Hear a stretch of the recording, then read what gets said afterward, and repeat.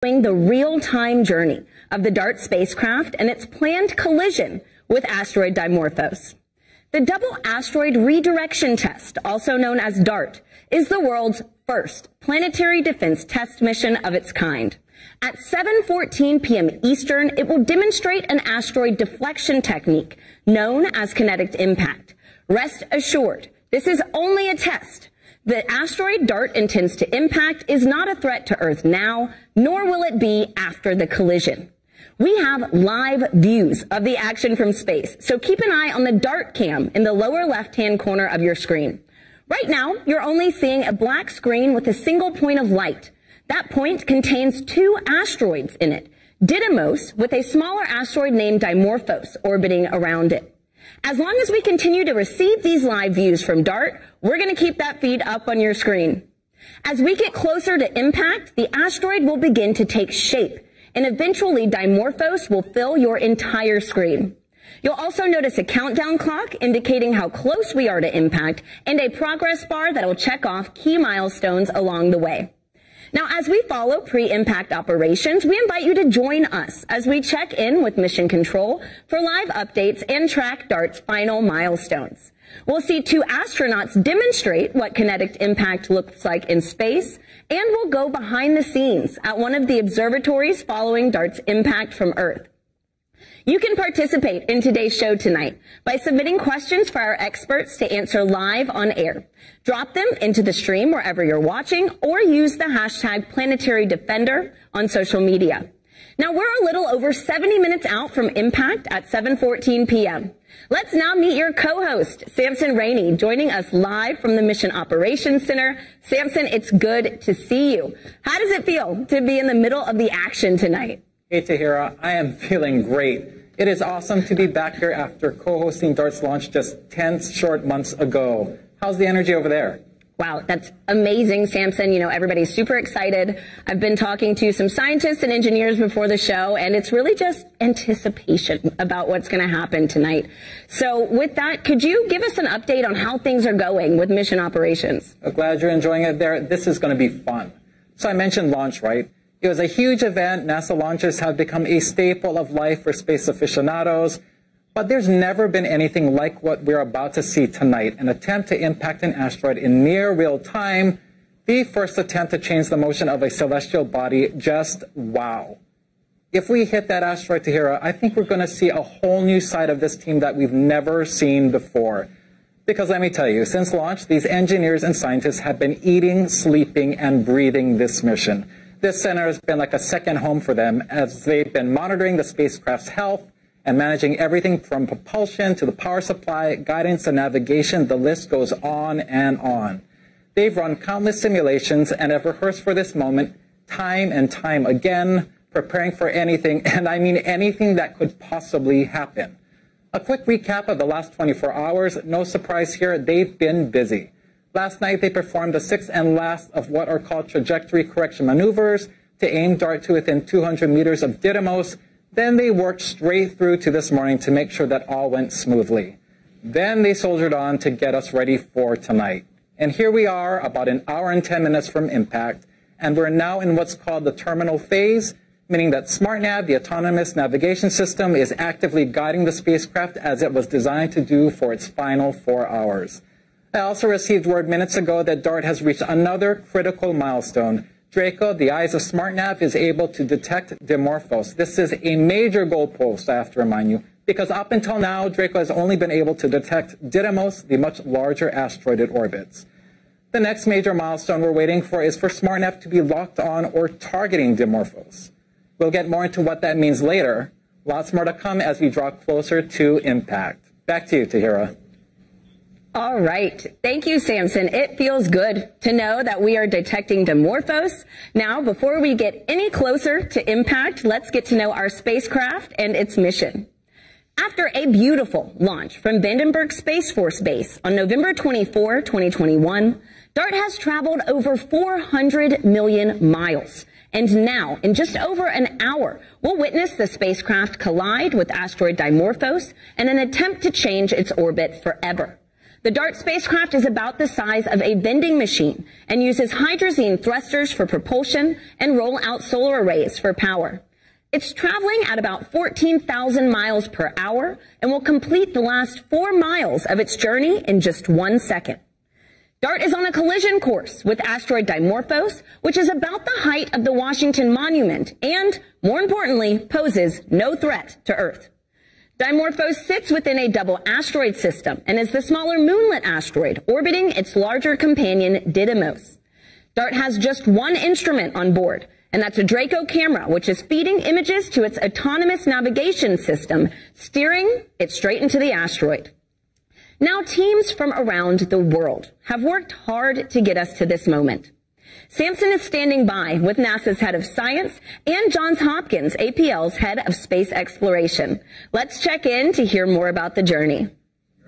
Thanks, Tahira. To help give us some insight into what it takes to imagine, much less attempt, a mission this ambitious, I have with me Thomas Zurbuchen, Associate Administrator for NASA's Science Mission Directorate, and Bobby Braun, Space Exploration Sector Head at Johns Hopkins APL. Thanks. Gentlemen, thanks so much for being here.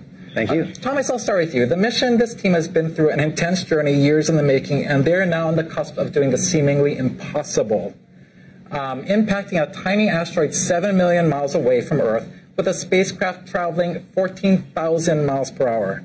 Why is it important for us to continue to push the boundaries of what's possible in space? You know, what I always think is the world is made out of a box. Those are things we know, we can use, and a large space of things that are unknown. In that large space are solutions for problems of the future. There's new research, new understanding of nature. And we at NASA, we're all about moving that boundary back, moving it back to make more things useful for us, like DART, but also understanding nature in a new fashion.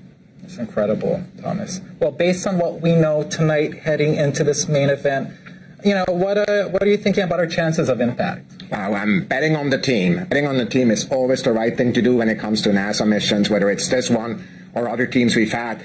The thing you just announced, you know, that kind of seeing that little bump there in the image of that new kind of celestial body we knew was there, but now we've have it on the camera. It's just a step in that direction. I'm very optimistic. That's awesome. What the team has planned for months, years ago is coming to fruition, and we're watching it live. Absolutely. It's just exciting. Awesome. Thank you, Thomas. Bobby, you've been through so many white-knuckle experiences with space missions, most recently with the landing of the Mars Perseverance rover just last year. What is the mindset of the team coming to such a major moment in their career with the stakes being so high? Well, teams like this prepare for the worst, but celebrate the best. And I think we're going to have one of those best nights tonight. There are, of course, many things that could go wrong in spaceflight, but so far this team's been on top of every possible problem. They've been ahead of it, and they just need to focus and push through and go for success. That's awesome. I think from what we're hearing, the cheers coming out of the mock before this broadcast, I feel like we're on the right track. Oh, yeah, absolutely. Any pep talk or advice for the team heading into tonight that you gave them? Well, I've been in the mock several times today talking with the team. They're calm, they're cool, they're collected. I basically told them just follow the data, trust in each other, trust in themselves. You know, they've prepared for this moment for years, and so they know this better than anybody. And as a team, they're going to get through this successfully. That is awesome. Thank you both. That's great words of wisdom for moving forward in space, and it seems like the team is in good hands with themselves. All right, Tahira, we're attempting the once unthinkable, but the team has prepared for this moment now to keep a steady course on this last mission-defining leg. Back to you. All right, thanks, Samson. I mean, it is incredible what the teams are pulling off tonight. This is a first-of-its-kind mission, testing a way to one day save our planet from a hazardous asteroid. Now, we asked astronauts aboard the International Space Station to show us how this technique works in microgravity, and they had some fun with it. Now, before we get to the video, I urge you to keep a close eye on Shane. He's going to be in the blue shirt and standing in for asteroid Dimorphos. A white object is about to come crashing into him. That's our spacecraft. You'll notice how the impact of the crash moves Shane's position in space. This demo, much like DART's test, relies on the energy transfer from a collision to change the motion of an object. The method, which is called kinetic impact deflection, is the technique DART will test at 7:14 p.m. Eastern. Let's take a look. So what I'll do, Shane's going to be the asteroid, and I'm going to be the NASA DART mission. Well, this CTB, more exactly, is going to be a spacecraft. I'm going to try to throw it, and we'll look at the effect of that mass coming at him and the kinetic energy transfer from the CTB to Shane. Shane will be perfectly stable. It's not an easy test. You ready? All right, here it comes.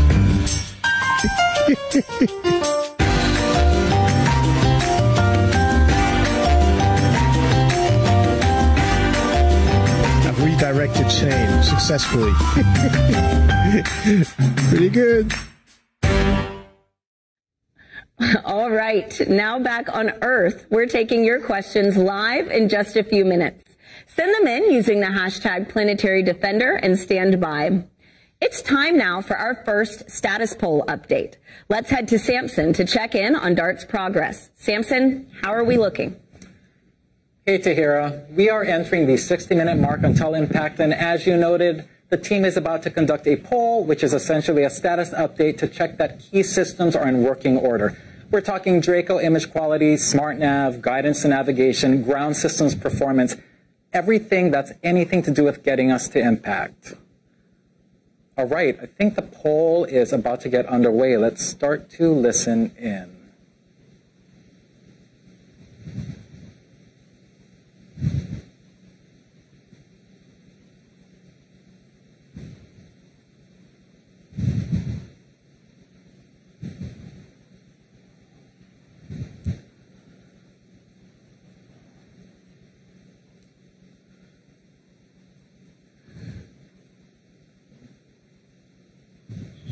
We are waiting for that poll to begin any second now. Smart nav went off console.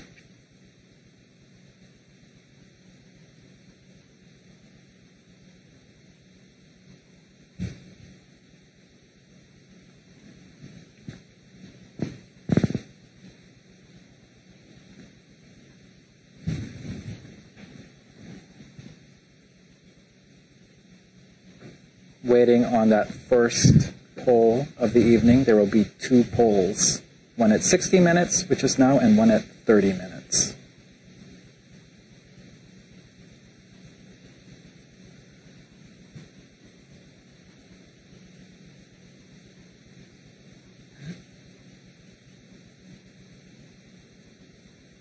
Afterward, we should be hearing from Elena Adams, the mission systems engineer, to give us a summary of what we'll have just heard.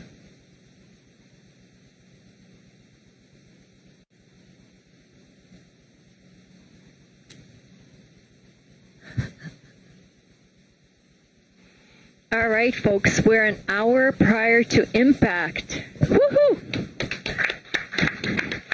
And we're seeing Dimorphos, so wonderful, wonderful. All right, let's do our poll. Image quality? Let's start with you. Images are looking great. Dimorphos is coming in at about the same relative dimness as Didymos, so very consistent brightness between the two. And it's a stable track. That's awesome.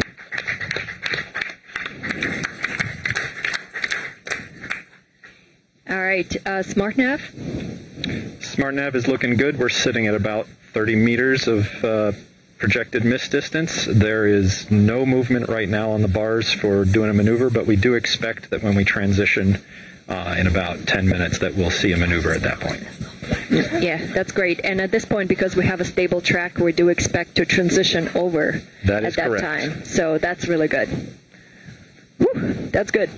All right, GNC. GNC is nominal. We're ready to burn.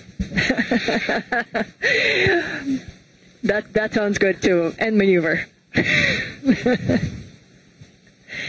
All right. Let's see. Autonomy. Autonomy is nominal. Heaters are cycling and no more fault rules. All right, DSN? DSN looks good, and we don't see any sign of rain, and ESA looks good as well. That's good. And then ground system? Ground system is nominal, and we have a clear vision of Dimorphos on the image display now. Yes, it looks great. Thank you, guys. All right, one more poll after this, but in the meantime, we're going to hopefully transition at 15 minutes to locking. So stand by.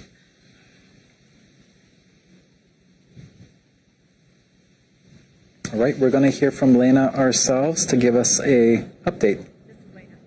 Hey, Lena. How's it going? Good. How are you? Good. That sounded like a great poll. Any words about what we just heard? Oh, we're very excited. We are starting to see Dimorphos for the first time. It is looking great. It is just about the same dimness as Didymos as we expected. And so we are getting ready to transition. We have a stable track at this point. It's about 7 pixels in size. And yeah, we're ready to go. It's great news, Lena. Thanks so much. I'll let you get back to it. Thank you. Wow, that was a great update. Joining me in reacting to that bit of news is Angela Stickle, planetary geologist and a DART investigation team lead. Angela, you just heard the poll. You just heard Lena. Things seem like they're going really well. What are you feeling? What are you thinking? Oh, I'm so excited. This is fantastic. We can see Dimorphos, and we're on our way. Gosh. Basically, we just got to keep humming along, right? Right. It's awesome. Heading in. Gosh, well, let's quickly talk about the next major milestone that's ahead of us, locking on target with Dimorphos, which could happen as early as 10 or so minutes from now. Right now, SmartNav is still targeting Didymos, right? But locking onto Dimorphos means, all right, Dimorphos, you are bright.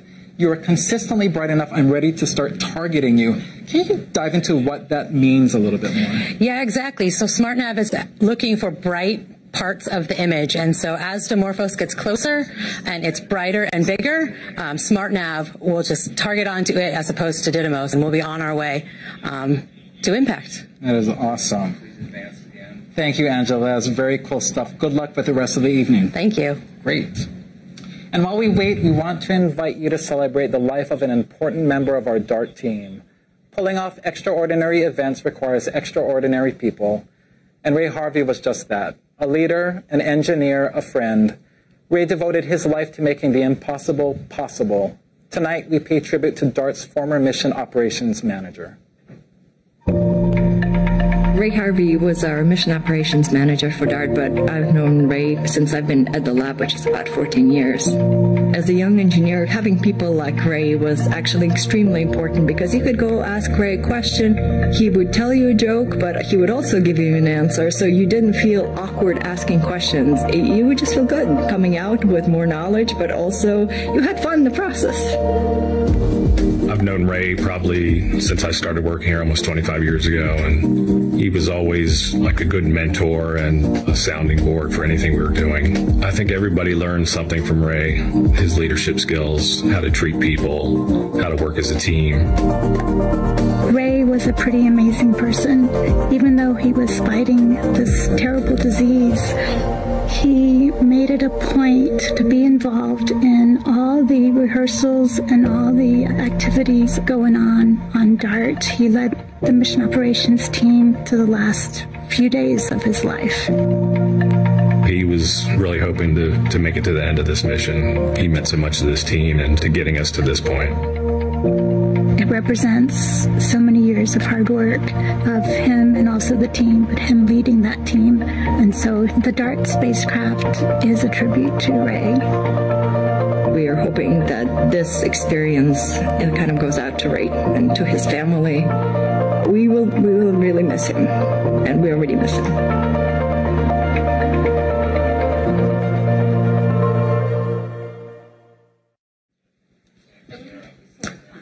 Ray has touched so many lives. Even in the short time that I knew him, he was so generous with his knowledge, and he made you feel like you belonged. Ray, you'll be greatly missed. This one's for you. Tahira. Thank you, Samson, for that beautiful dedication. Now, if you're just joining us, we're under an hour away from the DART spacecraft's head-on collision with asteroid Dimorphos. DART's mission is a test of a planetary defense technique that could one day save humanity. Rest assured, the test poses no threat to Earth. The spacecraft is almost 7 million miles away from us right now, and you're watching a live stream of its approach to Dimorphos. It takes about 45 seconds for the images you're seeing in the DART cam to make their way back to Earth. Any moment now, we should learn if DART is ready to commit to impact. While we wait, I'm here with Andy Rivkin, DART Science Investigation Lead, and Mallory D. Coster, DART Impact Modeler. Andy, Mallory, while we wait to learn if DART is ready to commit to Dimorphos, I can't help but wonder, why this asteroid? That's a great question. The way that the double asteroid redirection test was designed, it was to measure the period change in a binary asteroid system. So we needed a binary asteroid, so that eliminates some number of objects. We needed something with a moon that was small enough that we could move it with a strike from a spacecraft, but not so small that we wrecked the moon. So when you kind of tick off all the possibilities, Didymos really ended up as the best choice and really the only choice that would provide a mission in this time period. See, I want to go back to that. You mentioned having a moon that we could push but not destroy.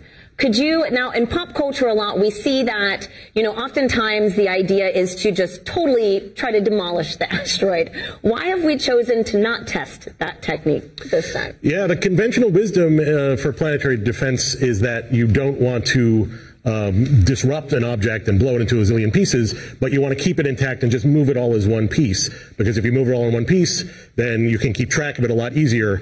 If you blow it into a million pieces, then some of them might still Earth, and you don't want to miss a thing. Yeah, we might have more issues then. So we know that we have the perfect test subject.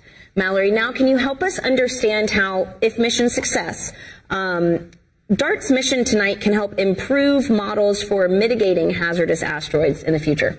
That's exactly right. So we stand to learn a lot from this DART impact. DART is both a technology demonstration as well as a really big science experiment.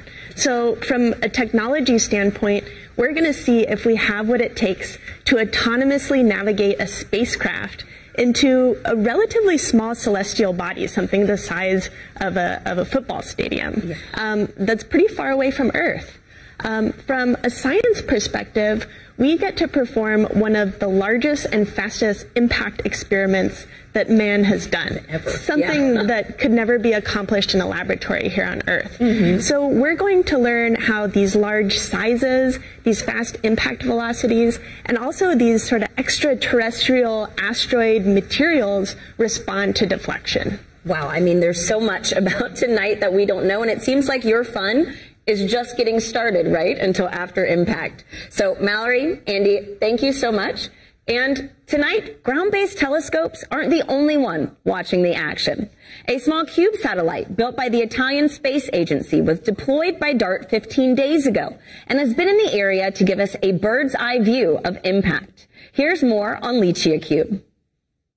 Licia is a 6U CubeSat of the Italian Space Agency participating in the DART mission, and it's also the first Italian satellite operating in deep space. Licia Cube mission objectives is to support the DART in documentation of the impact effects, in particular in terms of the ejecta of materials that will be released from the asteroid surface after the impact, and also imaging the non-visible side of the asteroid during its flyby. Licia Cube will acquire images using its two different cameras, Leia, a panchromatic camera, and Luke, an RGB camera. Therefore, we can better understand the nature of the asteroid Dimorphos impacted by DART. By means of our Scientific Operations Center in SSTC ASI, we will distribute and process the images in order to make them available to the entire team.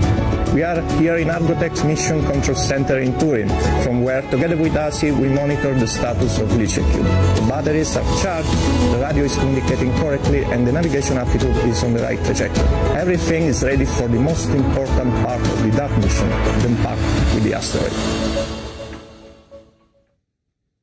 DART is a global effort to prepare humanity for the unthinkable. Before the spacecraft can complete its mission, the autonomous navigation system must first confirm a lock on target. This is a key milestone that we should be hearing about soon. So let's go back to Samson for the latest from mission operations. Hey, Tahira, we are less than 50 minutes out, and we just heard big news. We have reached the point where SmartNav is now target locked onto Dimorphos. That progress bar should move to your right that much further, closer to impact. Very exciting. In the meantime, joining me is someone who worked on the instrument playing a starring role with this major milestone and basically all the way up to impact. Lisa Wu, mechanical engineer who helped install the Draco camera and built its cover. Lisa, thank you for joining me. Thank you for having me. So we just heard big news. We hit this target lock. It could have come fairly later than this, but we're in a good spot with this target. Exactly. How are you feeling? I am so excited. I'm sure the entire team is ecstatic. This is what we've been working so hard for in these very last moments, and we just heard we got target lock, so could not be feeling any better. Very exciting. I mean, we are humming along. So a quick recap, SmartNav is DART's autonomous navigation system. It's been called the brains of the spacecraft. And right now it's essentially maneuvering that spacecraft on its own, as it will be for the last 4 hours. But Draco Imager is providing SmartNav with that unflinching view of Dimorphos, about an image per second. It is the eyes of the spacecraft.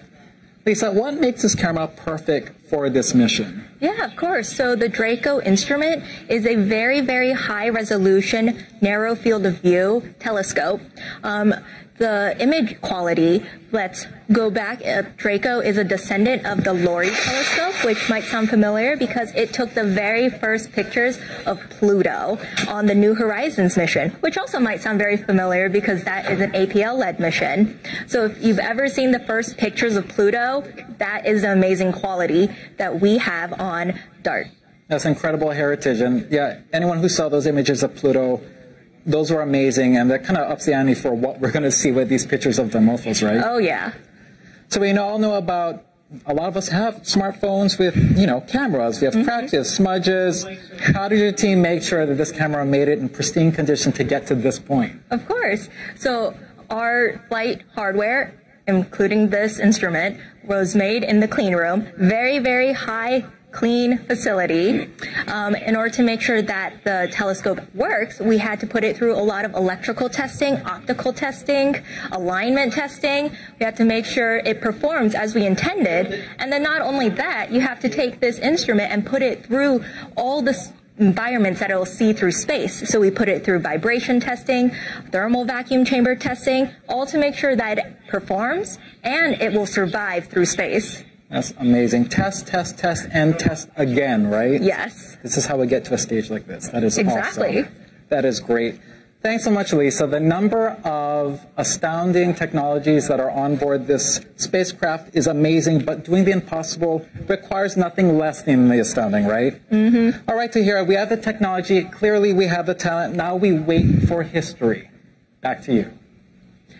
All right, thanks, Samson. It feels good to know that we have locked on target Dimorphos. Now, earlier we asked you to send in your questions by using the hashtag Planetary Defender. And I am joined now by two real-life planetary defenders.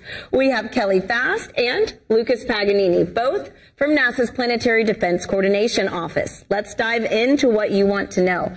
So, Kelly, Lucas, before I get to social media questions, we actually have a special question from a familiar face, especially if you're into football. So let's take a moment and hear from him. What's up? I'm Joshua Dobbs, quarterback for the Cleveland Browns. Now I have a question for NASA's DART team. On the field, I have to use precision passing in order to get the football in the hands of my teammates. And at least I can see where they are. For NASA's DART team, how are you able to aim a spacecraft at an object so far away? You know, that's a really good question, Kelly. And I mean, we haven't really done this before. How can we aim? Right. Well, but I have to say, Joshua does in a few seconds what we've taken, years to do. Just as he has to throw it where he knows that the player will be, throw his football where the player will be, Dart needs to end up where Didymos and Dimorphos will be. And so that was learned from astronomy, looking at it through telescopes, calculating the orbit, and then the people who launched Dart to its destination navigated there. So there's just a lot more calculations involved, which Joshua does in his head. Yeah. And then there's this autonomous navigation. It would be like he had a football that could navigate itself. Yeah. And so we have that to lean on that he doesn't. And so that's what helps get to that destination. All right. Nice. I mean, it's very impressive. And so we have another question from Jonathan on Facebook, who wants to know, how can a small satellite like DART be able to impact something as big and heavy as an asteroid and actually move it? Right. And it's all about momentum, right? We have this tiny asteroid of about 160 meters, the size of a football field. And then you have this spacecraft, which is about 500 kilograms. So it's all about momentum, right? You have this massive asteroid and this tiny spacecraft, and how do you move it? It's all about mass and velocity. Since we don't have enough mass in that spacecraft, we have to really impact it hard, and that's why we're impacting it at 4 miles a second, which is outstanding. Which is amazing. And I mean, we're actually going to get to watch impact live take place. And so that gets me to my next question. We have Metal Money on Twitter who asks, what is the size of the blast on the asteroid? Kelly, could you explain a little bit about that? Well, and that's something that we're hoping to find out from this mission, because there's physics and calculations, but actually when you're dealing with a real asteroid that we haven't seen close up before, and what type of material might be on the surface, what the structure is, this is something that, like a Lucia cube, we hope to see as Lucia cube flies by, to see what that blast was, how large it was, which will help those who are doing the modeling of how effective the impact was, and in changing the orbit, what all figures in, what Lucas just talked about, the mass and the velocity, but then also maybe that blast that is seen afterwards, the plume of material that we're hoping to see from Lucia cube. So how does tonight's mission play into the work that y'all do in NASA's Planetary Defense Coordination Office, Lucas? Yeah, I would start by saying that this is a very important test. We're going to know if this kinetic impact is an effective technique to use in the case that there would be any potential asteroid en route to Earth. So definitely, for me, that's the most important thing about this test.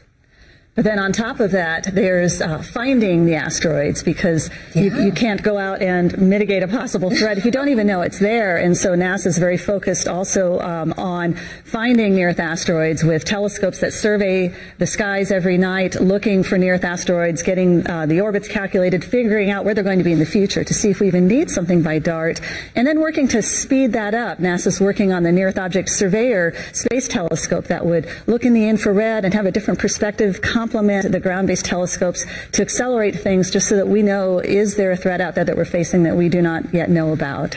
Wow, I mean, it's incredible just to know the work that is already being done. It's good to know that we're building off of it, but it's good to know we've already got some people watching the skies. Yeah. And so I have our next question from Alan on Twitter, who asks, how long does it take for pictures to reach Earth? Kelly. Well, the time it takes light and then a radio signal from the spacecraft to come to Earth is 38 seconds. But then there's also the time needed to process the images, so a few more seconds on top of that. So under a minute, but still it's not instantaneous, because it's a ways out there. Well, that makes sense. I mean, but under a minute to get something back from space, I'd say we're doing pretty good right there. That's right. So, Lucas, Kelly, thank you so much for everything that y'all are doing to keep our planet safe. Thanks, Sahir. And so, it's important to note that tonight we're attempting something that's never been done. And with that presents many challenges to overcome. Here's what makes DART a first-of-its-kind mission. The DART mission is a very difficult mission because we are trying to do something that hasn't been done before. This is the first time we're going to an asteroid that is this small, this dark, and we're actually going to attempt an impact. The DART mission is really something that the whole world can get behind.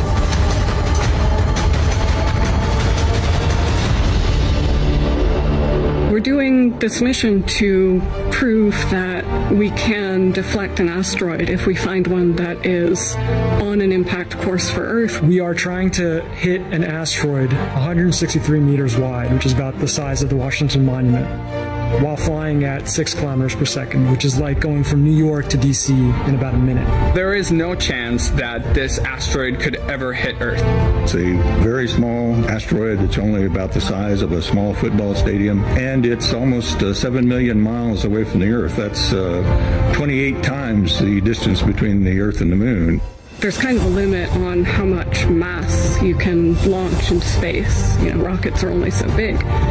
So our spacecraft is only the size of a golf cart. Draco is the primary instrument on the DART spacecraft. It is the camera that is going to be imaging the Dimorphos system as we approach. When we first see the asteroid through Draco, it's just going to look like a pixel. There's a star tracker on board that takes images of the stars and compares them to a known catalog to determine which way it's pointing in space. It poses the biggest risk because very, very small errors in this measurement can spell the difference between success and failure. And those measurements are going to be fed into the SmartNav algorithm that's going to be making the autonomous course correction commands that will put us on an intercept course. There is a very small probability that we don't hit the asteroid. Even if we do everything right, our sensors work well, our spacecraft is doing well, we are looking, we're finding the asteroid, even then we might still miss. We're trying to teach a computer how to recognize an object we've never seen before. And the way it does that is by taking pictures of the asteroid and then interpreting where it is in space and guiding itself to it. The spacecraft is controlling itself. SmartNav is guiding the spacecraft. And we have very limited ability to respond in that time. So it has to do it all by itself. And at about 2.5 minutes out, we cease all maneuvering and we coast until we hit the asteroid. It is going very, very fast towards the asteroid, traveling at 6 kilometers per second. 200 times faster than a car on the freeway.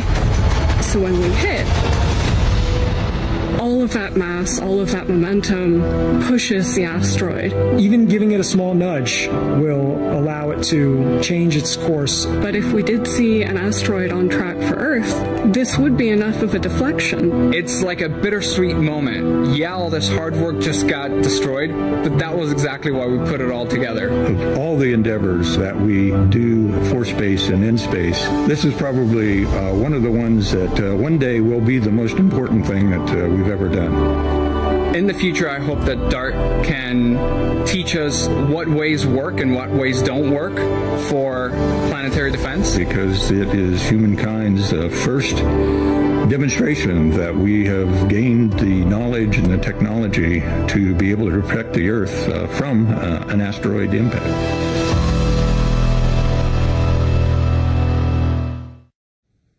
Space exploration is rooted in pushing past boundaries. Remember, tonight is a test, and we hope to make impact. Now that you've learned of the challenges today's test, let's head back to mission operations and get a status update on DART's real-time progress. Samson, how are we looking? Hey, Tahira. We have 30 minutes to go until impact. As we heard earlier, so far so good. SmartNav is now targeting Dimorphos. Thrusters are firing, maneuvering the spacecraft. Draco, DART's eye, playing paparazzi with Dimorphos, providing SmartNav with about an image per second. And this is a good time to remind you that what we're seeing on the Draco feed is delayed by about 45 seconds on account of signal delay and image processing. And coming up, we're about to see the team conduct a final poll, one last scheduled confab to make sure that all systems are go. And as we head to that, I have someone with me who knows a thing or two about ensuring spacecraft readiness and integrity. Betsy Congdon, DART's mechanical systems engineer. Betsy, thank you so much for joining me. Thank you. So you led the team that literally put DART together, is that right, Betsy? Yeah, so my job is to make sure the engineers and the technicians all physically put all these boxes that you've been hearing, bolts and all onto a spacecraft altogether. I got to ask, with a mission so ambitious, how many hours, how many years, how many people? Do you have any idea at this point? Oh, man. So, I mean, DART has been thought about for a long time, but really started in earnest about 5 years ago. We started building up the spacecraft and, you know, in that assembly that I was talking about two and a half years ago. And so it's been hundreds of hours, you know, to make something like this possible. People with all sorts of talents. You've seen a lot of them today. That's incredible. And so we're heading up toward another status update, as I said earlier. And as we all know, space is a unique and challenging environment. When you're assembling DART, what were the key boxes you're checking off of that very long quality assurance list to get the spacecraft to where it is right now and hopefully till impact? So space is very hard, and so what we do is each individual component, Lisa was talking about this earlier, goes through its own individual testing, and then we put the whole spacecraft together, and we will check out the electrical systems, making sure all the boxes are working and talking to each other. We put it into a vacuum chamber, make sure it's going to work in space, put it through all the different temperatures it's going to see, and then put it on a shaker table and actually mimic launch. And so it actually goes through all of that as a full spacecraft as well as individual components. So we go through a lot of testing, mission operations, mission simulations to get to this point.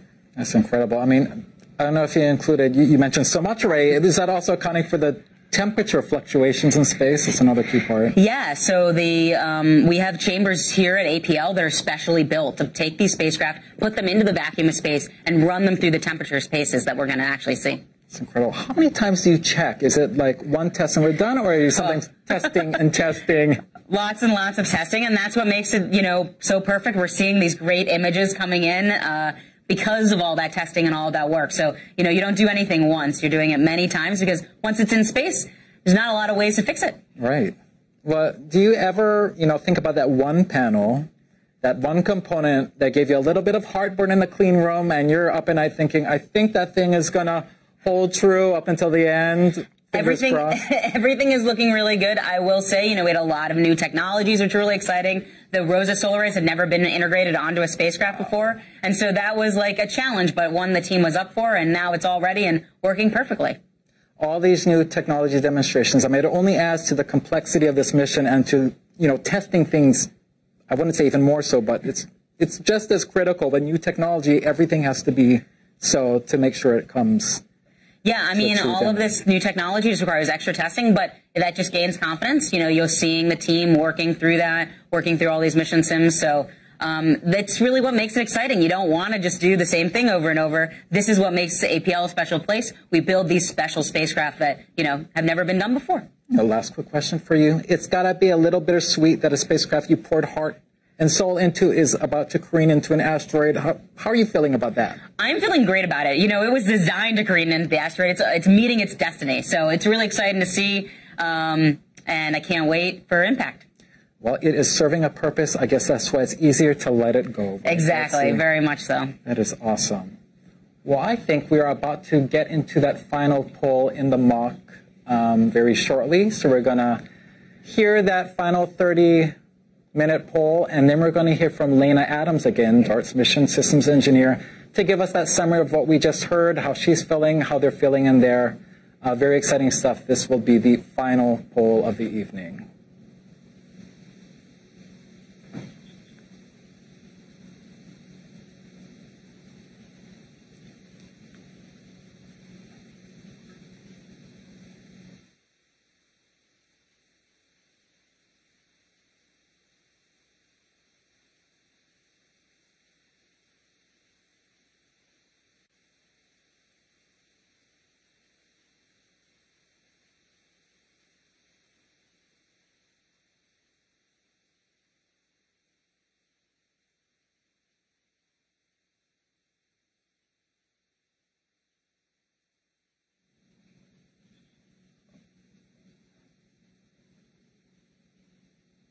We are awaiting that final poll. This is DART MSC on DT Mock. It is time for the last status poll. Yes. We're about, what, 7,000 miles from Dimorphos at this point, so yay. All right, image quality. How are we doing? Still looking very good. Dimorphos still tracking along that same brightness predict as Didymos. That's great. All right. Maneuver complete. Yes, thank you. All right. SmartNav. SmartNav is looking nominal. We're at under 30 meters of projected miss distance right now. Yeah, it's looking really good. Look at that. That's looking fantastic. Very excited. All right, GNC. Yeah, GNC also looking good. We've been very excited to do those burns, so we've been waiting a long time. Oh, that's great. Autonomy. Autonomy is green. The heaters are cycling nominally, and we've had no new fault rules firing. Okay, wonderful. DSN. DSN is green, and ESA is green. Got plenty of margin. Looks good. All right, ground systems. Ground system has been helping a few users manage clients, but everything is going fine there, and we are green. Yes, wonderful. Thank you, guys. Completes the poll.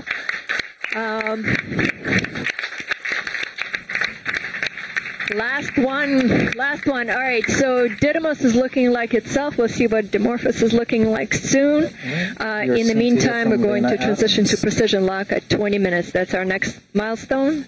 So thanks all.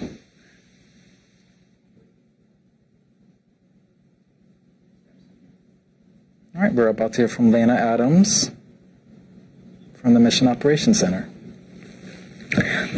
Hi, Samson. Hi, Lena. That sounded very positive. How's it going in there? Oh, it's going great. It's going great. We've locked on Dimorphos. We're maneuvering towards it, and yeah, everything is looking really good. We were at the time of the poll within just a few meters of projected miss distance, which means we were hitting towards the center. And at this point, we're coming back there about 30 meters off the center of the lit portion of Dimorphos as of right now. We've executed 2 burns, and everything's looking on track. Oh, that sounds wonderful, Lena. Thanks so much for that, and good luck on the final stretch. Thank you. Thank you. Have a good one. All right, Betsy.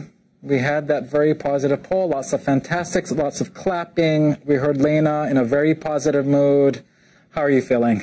I'm feeling great. It's amazing to see the actual dots on the screen for real coming down from the spacecraft. Very exciting. Any words of encouragement for the team? I mean, obviously, they're doing a great job. They've practiced a ton, and we're ready. Go DART. You've heard it all loud and clear, Tahira. All systems are go, and we remain on track for impact. And like Betsy just said, go DART. Back to you. All right. What an exciting update, Samson. You just heard it. All systems are go. Mission operations confirm the spacecraft is on track for impact. But in order to hit the mark, the test must first locate its target. That's why Johns Hopkins APL engineer Michelle Chen helped develop new autonomous navigation techniques that will ensure a bullseye. Let's take a look. Never in my life would I have thought I would take a couple $100 million spacecraft and crash it into an asteroid. My name is Michelle Chen, and I lead the team that is responsible for the autonomous navigation of DART spacecraft to hit an asteroid. The DART mission is the first planetary defense test mission. Our goal is to hit and impact an asteroid to understand and study the momentum transfer so that we could potentially later down the road, if we need to, deflect an asteroid on its way to Earth. I'm the SmartNav lead. SmartNav stands for Small Body Maneuvering, Autonomous Real-Time Navigation. SmartNav, I always consider it sort of like the brains. And so the camera, Draco, is essentially the eyes. The algorithm has to identify and hit the target in the field of view of the camera. We're flying at over 6 kilometers a second. It essentially occupies a pixel up until possibly 30 minutes prior to impact, and then that's where everything gets really exciting. And so you could just imagine if it was a human being joysticking this. Because we don't know for sure what the asteroids look like, our simulation gives us the capability to use different asteroid shapes and asteroid objects to see that our our SmartNav algorithm performs against all these unknowns. We're super excited and nervous as well. I love pushing the boundaries, and I love the application of math into real-world problems, and then seeing it actually doing its thing. To me, there's nothing cooler than that. If you're just joining us, we're about 24 minutes away from DART's impact with asteroid Dimorphos. The spacecraft is flying at 4 miles per second, guided only by its autonomous navigation system.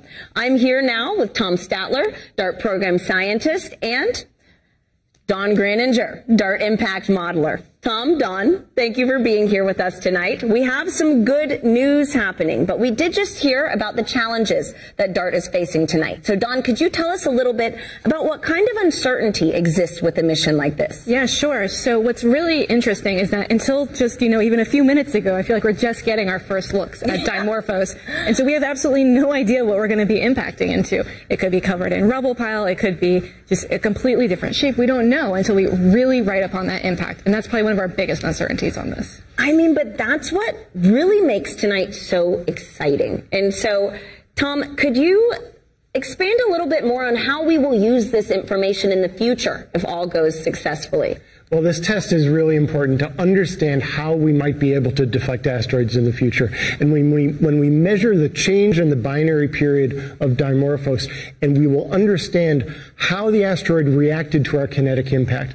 And then as we get deeper understanding into exactly what the geology was of that asteroid, that's the basic information that's going to help us refine our physics understanding of asteroids and our ability to compute and predict, like Don does, run these fantastic codes and extend this knowledge to really have a good plan for how we might react if we ever do discover a dangerous asteroid that is different from Dimorphos.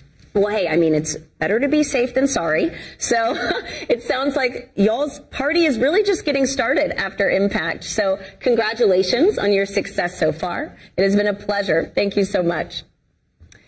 Now, any second, we should be learning if DART has a precision lock on its target Dimorphos. This is a key milestone critical to tonight's success. Samson, mission operations must be buzzing. How are things going? Hey, Tahira. The energy is indeed electric, and the team is hyper-focused. You could hear a pin drop right now as we're coming up on the critical 20-minute mark from impact and expecting to hear from the team that SmartNav is now precision-locked onto Dimorphos, which means that SmartNav will be tracking only Dimorphos from here on out. Why? SmartNav has full confidence that we're in fact tracking Dimorphos, and so we want to remove any confusion by continuing to track Didymos. Because what could happen with Didymos is that its shape could be such that there's a lot of shadowing, which could make it seem in the Draco imagery like multiple blobs, as the team likes to call them.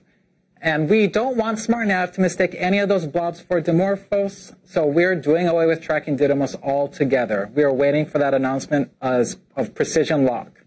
All right, we're about to hear from the team. Actually, we have some time until we hear that.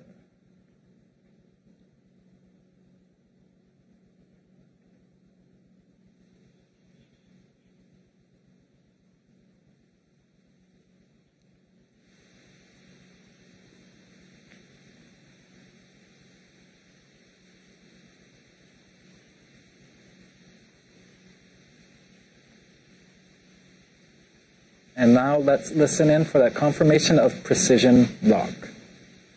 All right, we expect to be in precision lock soon.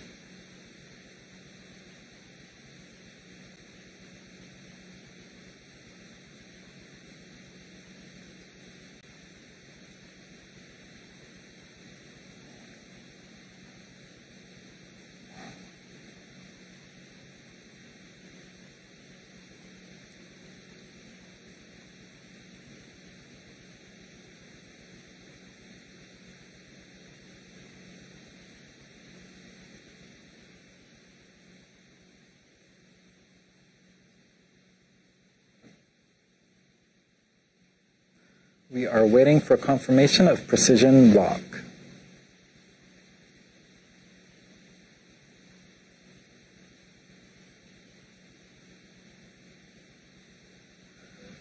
MSC, this is SN5. Go ahead, SN5. We are precision locked and still tracking Dimorphos. Yes.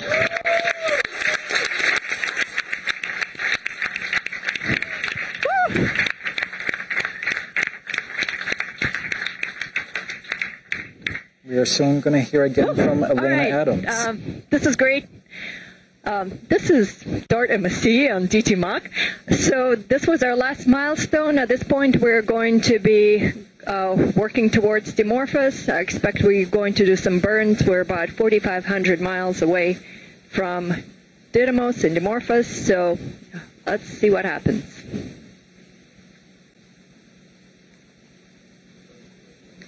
Ground staff 41, FC2. Right, joining me now to react to that bit of good news is Lindley Johnson, NASA's Planetary Defense Officer. Lindley, you heard Lena. We are now precision locked. A lot of applause. Things are looking good. And we are now headed for the moment of truth. How are you holding up?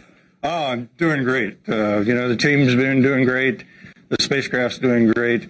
It's this precision lock, is absolute milestone for the terminal phase here. We've got a good signature on Dimorphos, so the spacecraft has what it needs to guide itself in for the impact here in 17, almost 18 minutes. So we're doing great.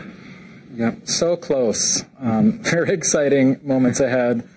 Now, we can't say this enough, and I know you've said it so many times, but it's worth repeating for viewers that Dimorphos is not a threat to Earth, nor will it be after impact, right? No, that's right. This asteroid system is still almost 7 million miles away from the Earth. It's at its closest point in the orbit right now to Earth, so from this point forward, it's going to be moving away from Earth. So there's no chance of anything here. We've got to look for all the other unknown asteroids out there still to find what the hazard really is. Thanks so much, Lindley. I'll catch you on the other side of impact. Okay, if you can. Back to you, Tahira. All right, thanks, Samson. It is amazing to know that we have a precision lock on target Dimorphos. Now, we have a fun way for you to join our mission, and it is by signing up to be a planetary defender. Visit bity.com/planetary defender. Take the quiz and receive a certificate like this one. Now, once it's official, show us on social media using the hashtag Planetary Defender. Now, telescopes from around the world are observing tonight's impact to ensure that how successful we are at changing the asteroid's orbit. They'll be measuring this success. And you may be wondering, how does that happen? Let's go behind the scenes with astronomer Nick Moskovitz at Lowell Observatory, home to the telescope that discovered Pluto, to see what's in store for DART.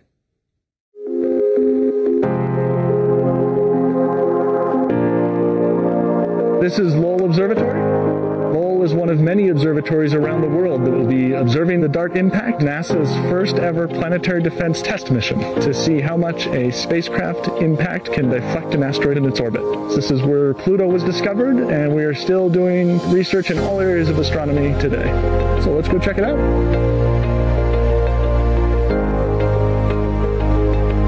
This is the Pluto telescope, the telescope that was used to discover Pluto almost 100 years ago. So here we are at the Clark telescope. This is where Percival Lowell's at to observe Mars. Let's head on over to the Lowell Discovery Telescope, about an hour south of Flagstaff, which is where we are going to be collecting data for the DART mission. The reason we're all the way out here in the middle of this forest is that we have really dark skies here.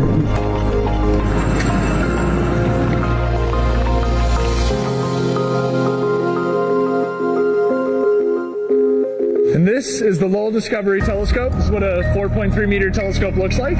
This is what we will be using to study Didymos and Dimorphos in the days and weeks after DART impact. The DART spacecraft will be hitting an asteroid called Dimorphos. It's special because it's a binary asteroid, which means a satellite around a larger asteroid called Didymos. And DART will actually be hitting Dimorphos.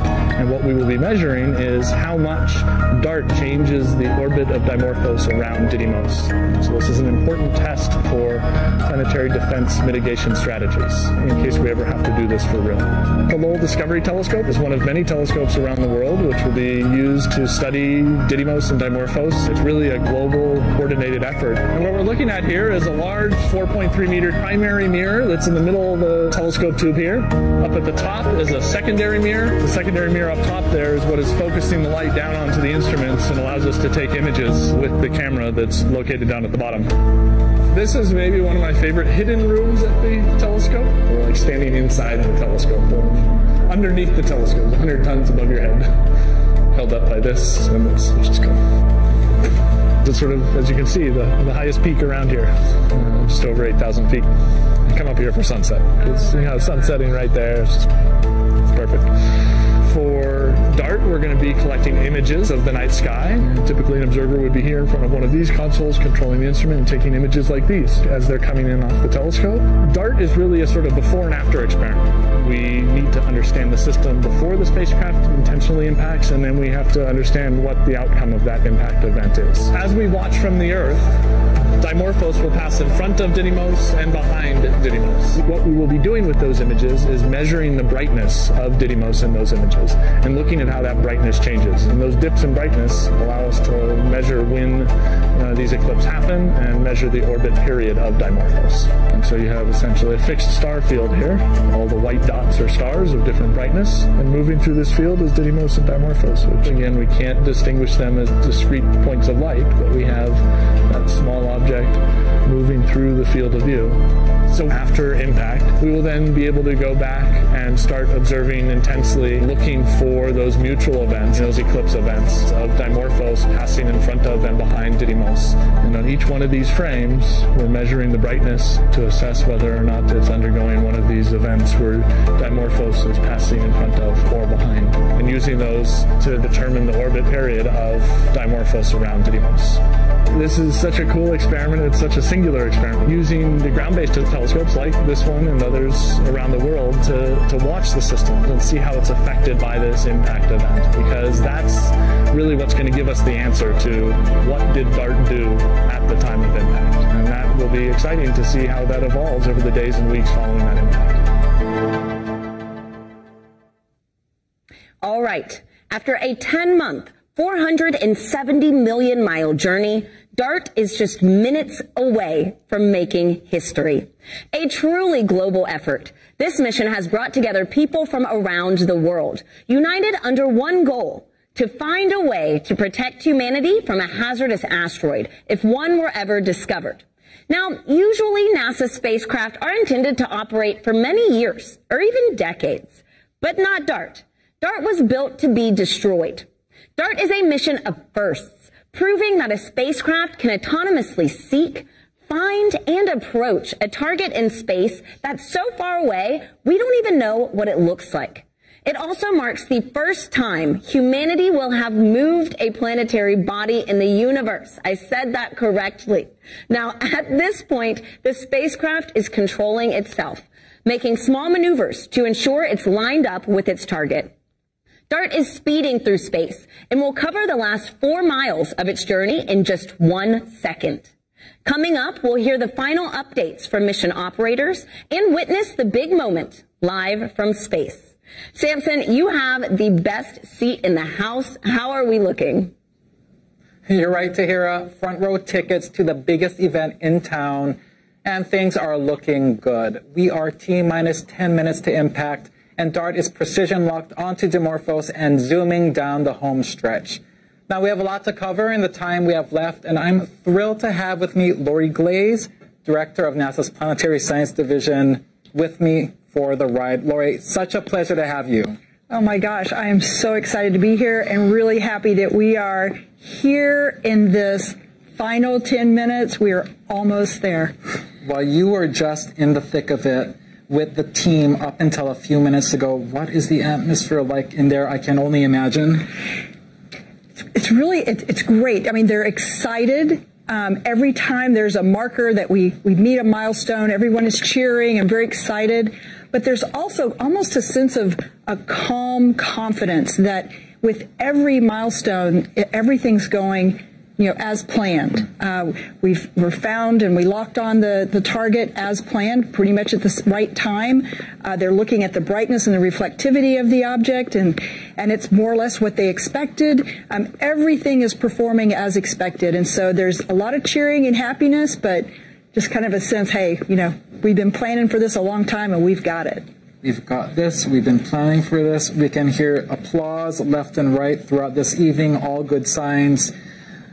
What are they focused on at this critical juncture, Lori? It is basically years of planning, 10 months of making sure we get to this point after launch, and they've been juggling a lot. Is there anything in particular that they are glued on as we enter this moment of truth? Yeah, so the main thing they've been watching is getting to that point where we could do the precision lock, where we had good enough signal coming back and enough confidence in where we are relative to Dimorphos that we could really do that precision lock onto the target. And it's hands off now, right? We're not, the spacecraft is going to drive itself, and really focused on that, that point where they could be precision locked.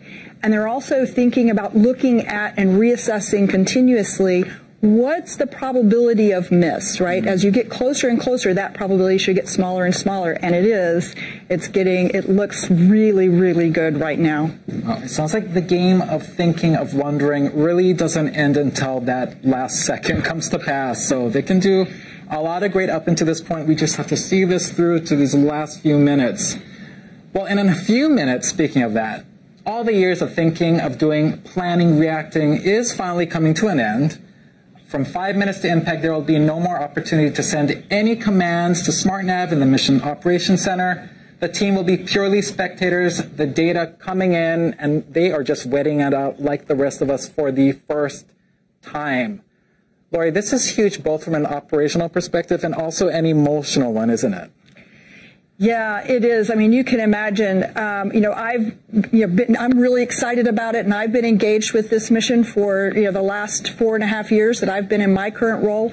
But this team has been working so hard on this for so many years, and they've put so much of their energy and their time into this, and so much planning and rehearsing, and, it's a really big event for them to, like you say, just counting down and watching. At this point, there's not much else they can do but watch and see the fruits of all their work. Yeah, I have gotten to know many members of this team over the past few months, and there's a lot of alpha individuals on there, right? You need a good mix of alpha people to make sure we get to this point.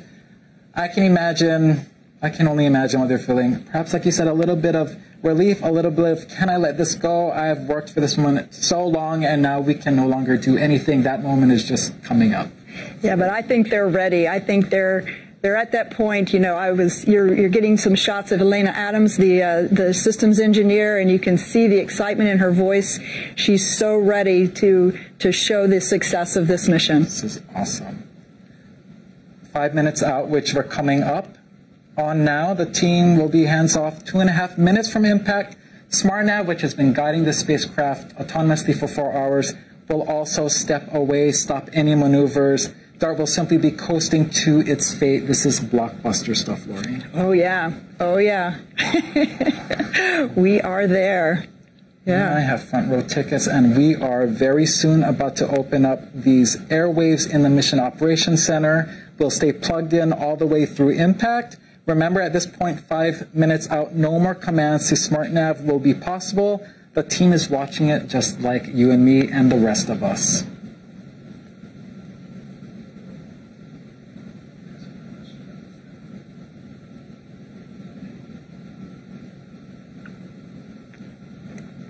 Cool.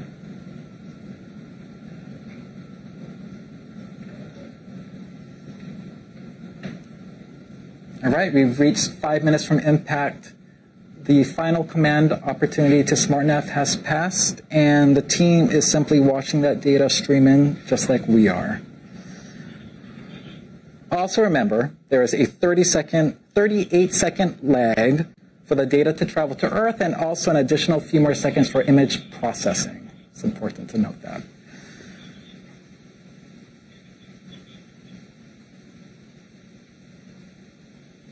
You should be hearing the chatter in the Mission Operations Center momentarily. This is DART MSC on DT Mach. 5 minutes till impact. 5 minutes till impact. We are at 1,100 miles away.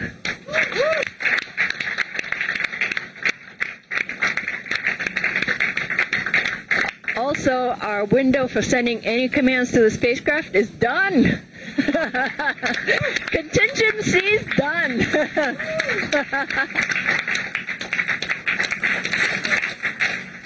This is a great vibe in that Mission Operations Center right now, Lori.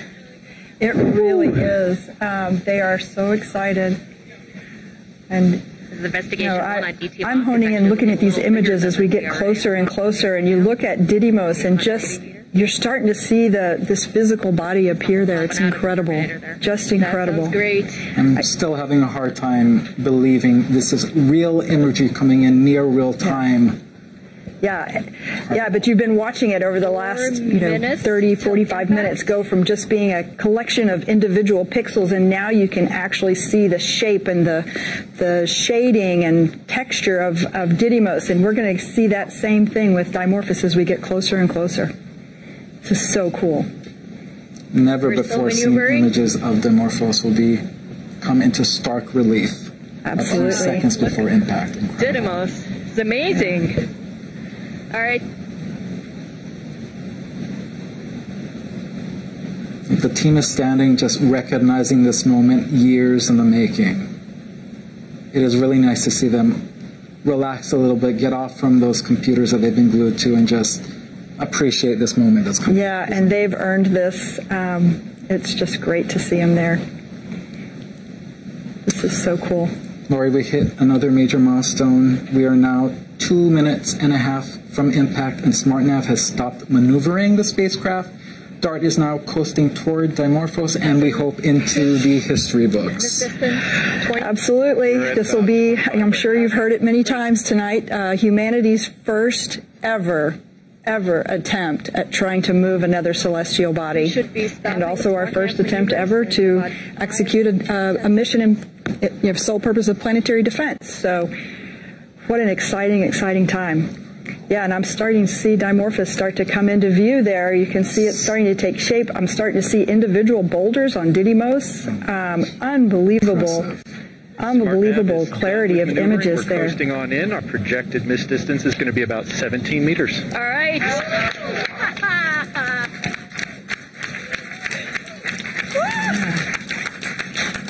All eyes on this event. Space telescopes, ground telescopes from every continent on Earth. Yeah. Yeah. All right.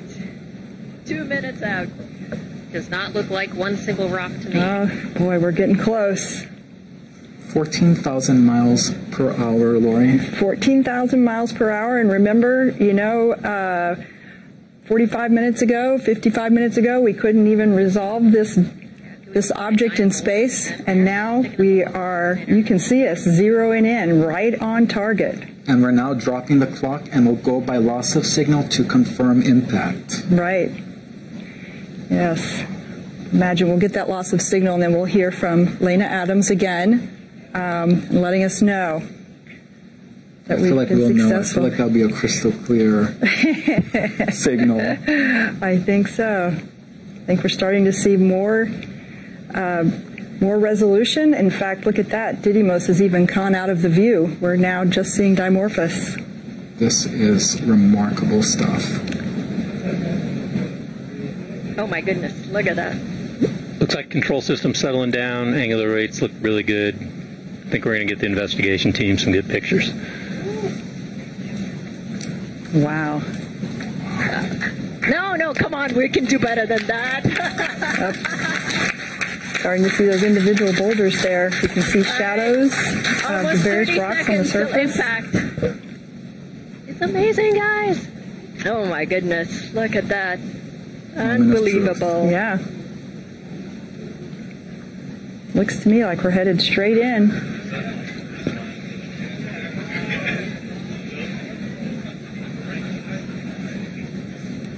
Oh my gosh. Oh wow. Yeah. Oh my goodness. 8, 7, 6, 5, 4, 3, 2, 1. Oh my gosh. Oh wow. Awaiting visual confirmation. All right. We got it? Waiting. And we have impact. A giant leap for humanity in the name of planetary defense. Woo.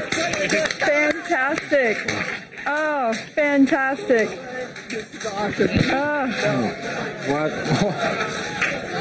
What a moment. Very few words can really capture this moment. This is beautiful to watch.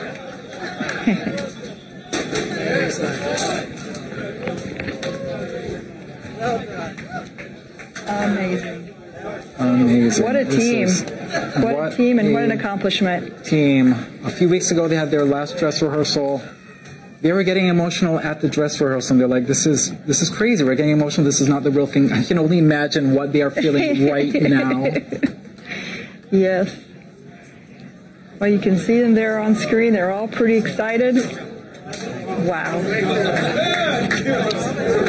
Hearing impact, the curtains close on Draco feed.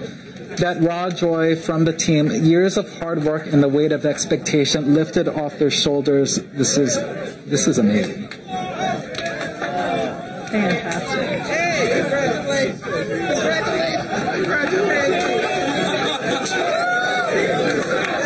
This is beautiful. And Lori, really, this is a huge moment for the mission. Lots more work needs to happen in the days, weeks, Absolutely. Now, as I always say, it's one of my favorite missions. Now is when the science starts. It just starts now. Now that we've impacted, now we're going to see for real how effective we were. We're going to train all of those ground-based telescopes on the Dimorphos Dimorphos system, and we're going to make measurements that will help us determine just what its orbit looks like now relative to what it was before. So it's going to be great. Very cool. All right, this is when science, engineering, and a great purpose, planetary defense, come together, and it makes a magical moment like this. Yeah, really. Absolutely. And you can see so many people there that have made this happen. The team of APL engineers that have really poured their souls into this mission. Lori, any last words to mark this historic moment? We're embarking on a new era of humankind, an era in which we potentially have the capability to protect ourselves from something like a dangerous, hazardous asteroid impact. What an amazing thing. We've never had that capability before. Thank you so much, Lori. Those are poignant last words. Tahira, history has been made. Back to you.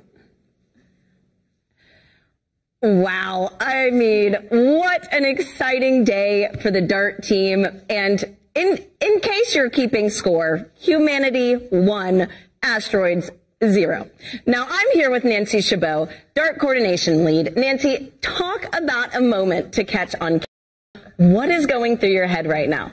I mean, I'm just thinking, wow, that was amazing, wasn't it? I mean, those images, you just got closer and closer, and sort of we've been planning for this moment. We've been talking about it for years. At APL here, we've been working on this since 2015, and I knew, I've been talking, this is the images that we're going to see, and they're going to be spectacular. And I think even then they exceeded my expectations of just zooming in like that. And, it really is just such the team accomplishment, and to get to this moment over so many years. And I don't have to talk about it as coming anymore. It's happened now. We have done this. It's happened, and it is just incredible that as humans, we have done this. We did this. And Nancy, do you have anything you'd like to say to the teams who made tonight possible? Oh, I mean, I don't need to say anything to the teams because I know everybody like me is really proud to be part of this, right? Proud of this thing that we've been working on for years, and even before 2015, internationally, people wanted to do this. People wanted to take this first test. And then we finally did. Partners across the United States. We have actually 28 countries represented on our investigation team of scientists, telescopes on all 7 continents. Everybody doing their part to make this moment happen. I know I'm I'm really honored to be on this team, and I know other people on the team feel the same way. As you should, Nancy. And I mean, there's a lot to celebrate here tonight. And so now that we have confirmed impact, can you let us know what's next for this mission? Well, I mean, I think I'm still taking a moment here, because this is a big deal, and this was a really hard technology demonstration to hit a small asteroid we've never seen before and do it in such spectacular fashion. But I know other scientists on the team, like me, are already pointing at those images, being like, "Did you see that boulder? Did you see that smooth area? Did you see the shape? What does that mean?" And LiCiCube is like flying by right about now. They're close approach, like taking images, and they're storing them, and we'll get those in the next days. Telescopes here and in space are they're looking at the brightening of the rock that's thrown off from that spectacular collision that we saw, and this is going to go on for weeks, and so there's still a lot of excitement to come, but nothing to take away from this moment. Yeah, this is just the beginning. It looks like everybody is celebrating here in Mission Operations. I think I just saw Bill Nye there, and so it is a huge day for this team, but also for humanity. You know, Nancy, you mentioned earlier about some of the international collaborations, and could you give us an idea on kind of the scope of DART's mission, right? It's not just us in the United States that's focusing on this, so can you expand a little on that? Yeah, I mean, planetary defense is really an international issue. We are all on this planet together, right? And I think it's been so great for this mission to really support and embrace that international cooperation for planetary defense, so that we can maximize what we learn. And this idea came about from international scientists talking to each other, working together, you know, in order to make this moment happen for NASA's Planetary Defense Coordination Office, building the spacecraft here at APL. But really, scientists around the world are ready to study what did we do to Dimorphos? But more importantly, what does that mean for potentially applying this in the future? I mean, DART really is just the start. It's just the first planetary defense test mission. It was spectacular, and it's accomplished, and we'll figure out how effective it was. That's really what we're going to learn in the next weeks to come. All right, we hit this asteroid. Now, how effective was that at deflecting it, and what would that mean for using it? Yeah, there's still so much to unpackage here. And so we have a special guest who is wondering, you know, more of what's next for this big mission. So let's hear from her now. Hey everyone, I'm Danny Hansen, American Paralympic rower and hydro athlete. And first, I would like to congratulate the entire DART team on crossing the finish line. So congratulations. And with that, here's my question.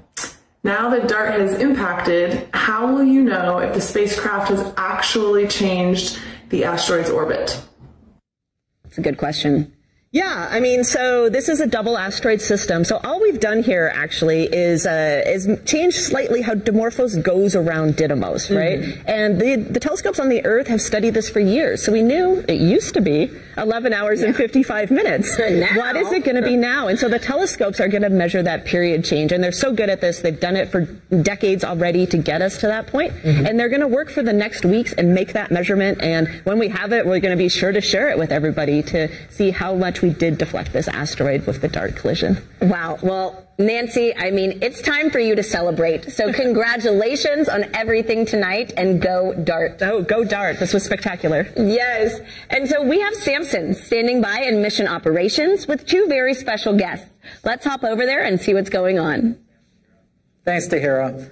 I have the pleasure of introducing NASA Administrator Bill Nelson, who has a special message for us.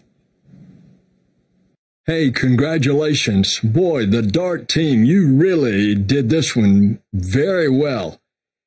It's been a successful completion of the first part of the world's first planetary defense test. And there were years of hard work. There was a lot of innovation and creativity that went into this mission. And I believe it's going to teach us how one day to protect our own planet from an incoming asteroid. I really look forward to learning all about what's happening from the observatories so they can tell us about the changes in this asteroid's orbit. So thank you to this international team.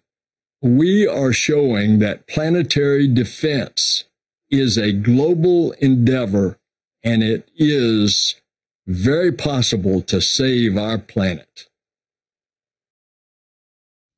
All right. That was eloquently put, Administrator Nelson. Joining me right now are Deputy NASA Administrator Pam Melroy and APL Director Ralph Semmel. Thank you both for being with me. Pam, I'll start with you. How are you feeling having witnessed this historic event up close?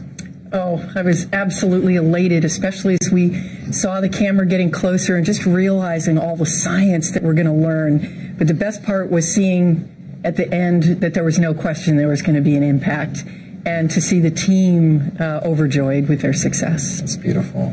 What does this mean for NASA? What does this mean for planetary defense? Well, NASA works for the benefit of humanity. So for us, it's the ultimate fulfillment of our mission to do something like this, a technology demonstration that, who knows, someday could save our home. Very powerful. Thank you, Pam. Ralph, you were in that mock for the moment of impact. We've seen a lot of major milestones in APL's history in space. We're talking the first flyby of Pluto, the first mission to orbit Mercury, and now the first spacecraft to impact an asteroid. What was the moment like for you in there? It was incredible to see how so many years of hard work and creativity resulted in a direct hit of Dimorphos. Was just an adrenaline rush. I'll add that I've been at the lab now for quite a few years, and I've been involved in a lot of missions and achievements, and never before have I been so excited to see a signal go away and an image to stop. Ralph, I'm going to give you both a treat right now. We're going to play that replay of impact on our screens right now so we can enjoy it again. Ralph, what does this achievement mean for Johns Hopkins APL? Huge, right? Oh, it is huge. And in fact, if you'll excuse the pun-like statement here, the impact on APL, as it was on Dimorphos, is immense. This is exactly the kind of mission that APL seeks to do, a never-before-done mission. I'd like to thank NASA for entrusting us with this mission, and I'd like to tell everyone how proud I am of the entire DART team and APL for this game-changing achievement. Incredible. Thank you, Ralph. And we're watching that replay right now on our screens and just admiring that remarkable achievement once again.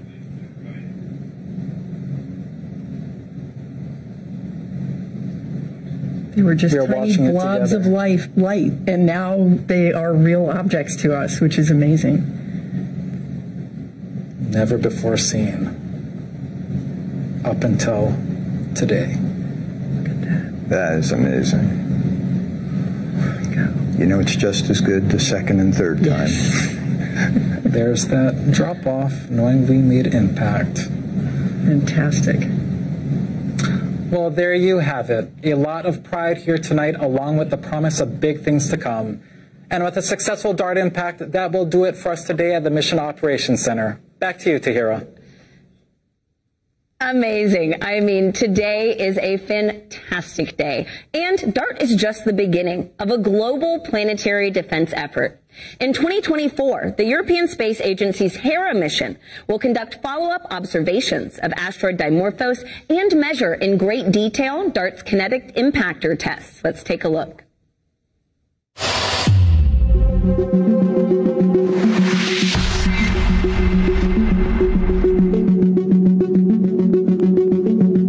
The DART impact is going to be an incredible moment, something we've been looking for over 17 years.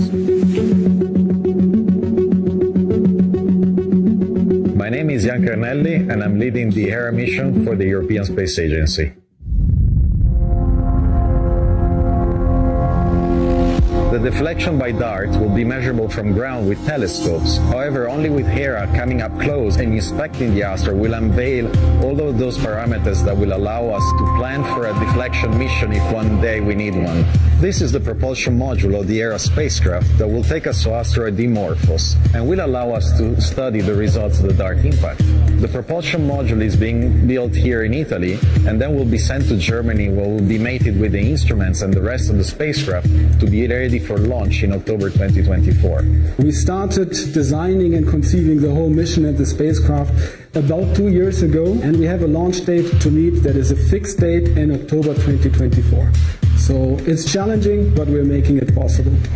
You could say that Hera is really 3 space missions in one. We have one, the main spacecraft that we are currently building at OHB in Germany, but we also have 2 smaller missions that are spacecraft in their own right. Those are the 2 CubeSats, Juventus and Milani.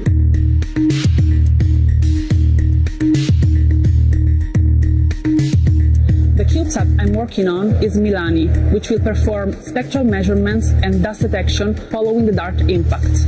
My name is Margherita Cardi from Tavac International in Italy. We will work alongside the other CubeSat, Juventus, which will perform kind of an X-ray of the asteroid to understand the internal structure. This is going to be the first time that we have CubeSats on board an ESA spacecraft. Once we arrive there, we will be deploying the CubeSats in order to complement ESA's scientific observations, taking more risk, but also trying to have higher rewards. The CubeSats will be installed on 2 panels that will be mounted on each side of the structure of Hera.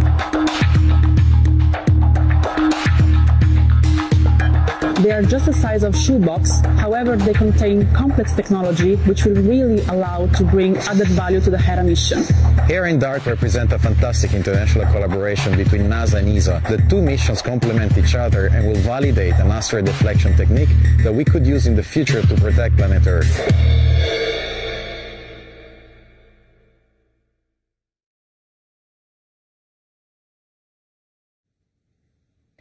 There you have it. Tonight, we've ushered in a new era in planetary defense. At 7:14 p.m. Eastern, the DART spacecraft targeted and collided with Dimorphos, showcasing a technique that we could use if a hazardous asteroid is ever on a collision course with Earth. Even though impact is over, the process of moving the asteroid is still going on as we speak.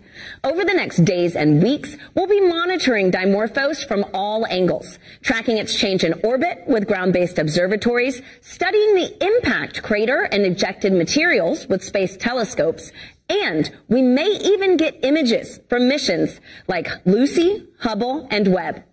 Now, don't miss a beat. For mission updates, follow Asteroid Watch on Twitter, NASA's Solar System on Twitter and Facebook. Remember, impact was just the beginning. Science and images will be rolling in soon, so stay tuned to nasa.gov/DART. We'll be back at 8 p.m. with members of the team to capture reactions and celebrate this historic event. So join us soon on nasa.gov/live. And for more updates on Artemis and rollback operations happening tonight at the Kennedy Space Center, head to nasa.gov/Artemis-1. Thank you for watching NASA's coverage of DART Impact from Johns Hopkins Applied Physics Laboratory in Maryland. We want to give a special thanks to all of our guests for participating in today's broadcast, and a big shout out to my co-host Samson Rainey for keeping us keyed into the action. Go DART, and good night.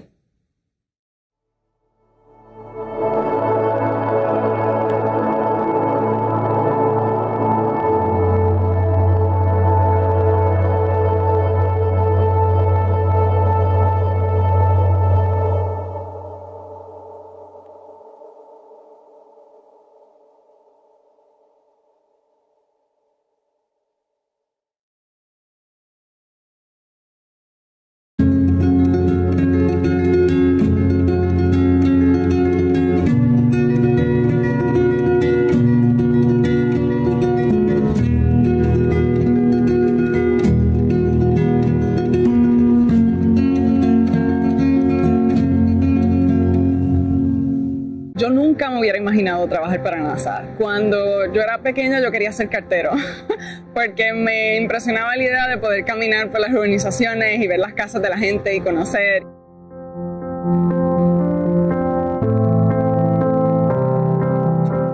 Soy Laura Delgado López, soy originalmente de un pueblo que se llama Trujillo Alto, en las afueras de San Juan, Puerto Rico. Llevo casi 3 años en la NASA y soy lo que se llama un analista de política pública en la división de ciencia. Yo trabajo en un campo que se llama política espacial y la política espacial tiene que, yo la defino como explicar el porqué y el cómo de las actividades espaciales. Mi trabajo como analista de política pública envuelve asegurarnos que en la agencia estamos siguiendo las políticas, las leyes, las regulaciones que afectan este tipo de actividad, pero que también estamos teniendo un impacto en esas mismas políticas, informando con los últimos descubrimientos que hacen nuestros científicos. Un ejemplo de política espacial que tiene que ver con la política científica y con las actividades científicas, recientemente llegamos a Marte con el rover Mars 2020. Mars 2020 va a recoger unas muestras de la superficie en Marte que puede que nos ayuden a responder preguntas muy importantes sobre si estamos solos en el universo o si ha habido en el pasado vida en Marte. Esa pregunta, aparte de ser fundamental para la humanidad, también impactaría mucho políticas que tienen que ver con, por ejemplo, cómo regresar muestras de otros planetas y de otras partes del universo de una forma segura a la Tierra, de forma que no causen un riesgo. Así que cuando uno piensa en política espacial, hay expertos, ingenieros, científicos, expertos legales, etcétera, expertos en ética, que entonces ven este tipo de actividad y trabajan juntos para definir esas reglas que nos van a proteger en el futuro. Una de las cosas que más me gusta de mi trabajo es como en la división de ciencia va a traer gente que es experto en disciplinas tan variadas y me encanta reunirme con expertos que quizás son los líderes en su campo, en su disciplina. Entonces yo serle útil también y poder explicarle, mira, esto es lo que está pasando en el Congreso, esto es un asunto que se está discutiendo en Casa Blanca, que puede impactar tu programa, etc. A mí me gusta mucho y disfruto esa interacción en la que podemos como compartir lo que ambos sabemos. A los 3 meses de estar trabajando en la agencia, me acuerdo estar caminando, creo que en Nueva York, y ver gente con unas camisas con el logo de NASA. A mí me impresiona tanto que el logo de NASA sea tan famoso. Está por todos lados. Y fue como la primera vez que me sentí reconocida. Yo trabajo allí, me emocionó mucho. Mi familia está bien orgullosa de mí, eso me da mucha felicidad y cada vez que yo puedo compartir cosas como esta, que son en español, me emociona mucho porque sé que puedo compartirlas con ellos. Soy la menor de 3 y mis padres son ambos retirados del sector de psicología. Así que yo creo que lo único que sabía cuando era pequeña era que no iba a ser psicóloga. Aparte de tenerle mucho respeto a la disciplina, yo tengo la dicha de que puedo representarme como yo soy y puedo hablar español y puedo traer mi arte y mi música y todo lo que me apasiona. Y puedo hacerlo de una forma honesta y segura porque las personas con las que me estoy reuniendo hacen lo mismo. Y yo creo que eso al final nos enriquece como agencia, como comunidad. Así que me entusiasma mucho la idea de que esa diversidad va a seguir creciendo y de que voy a estar caminando por los pasillos de la NASA y voy a conocer gente de todas partes del mundo. Los últimos 18 meses han sido tan difíciles en todos aspectos para tanta gente que uno puede encontrar como felicidad y orgullo en cosas bien específicas, personales, profesionales. Yo soy artista, por ejemplo, así que poder hacer mi arte ha sido bien importante en los últimos 18 meses. Así que cuando no estoy trabajando y leyendo sobre política espacial, estoy dibujando. Pero también me siento muy orgullosa de trabajar para la agencia porque siento que nos han cuidado a nosotros los empleados y están tomando decisiones difíciles para protegernos, pero a la misma vez poder permitirnos hacer nuestro trabajo que nos apasiona y que es tan importante. El consejo que le daría a una persona que está interesada en política espacial, primero, que lea mucho sobre el tema. Segundo, es tratar de conocer gente y como involucrarse en la comunidad. Mantener como esa flexibilidad y mantener esa idea de que puedes seguir conociendo gente y aprendiendo sobre carreras nuevas que quizás no habías considerado. Es como una parte bien importante de poder progresar en esta comunidad.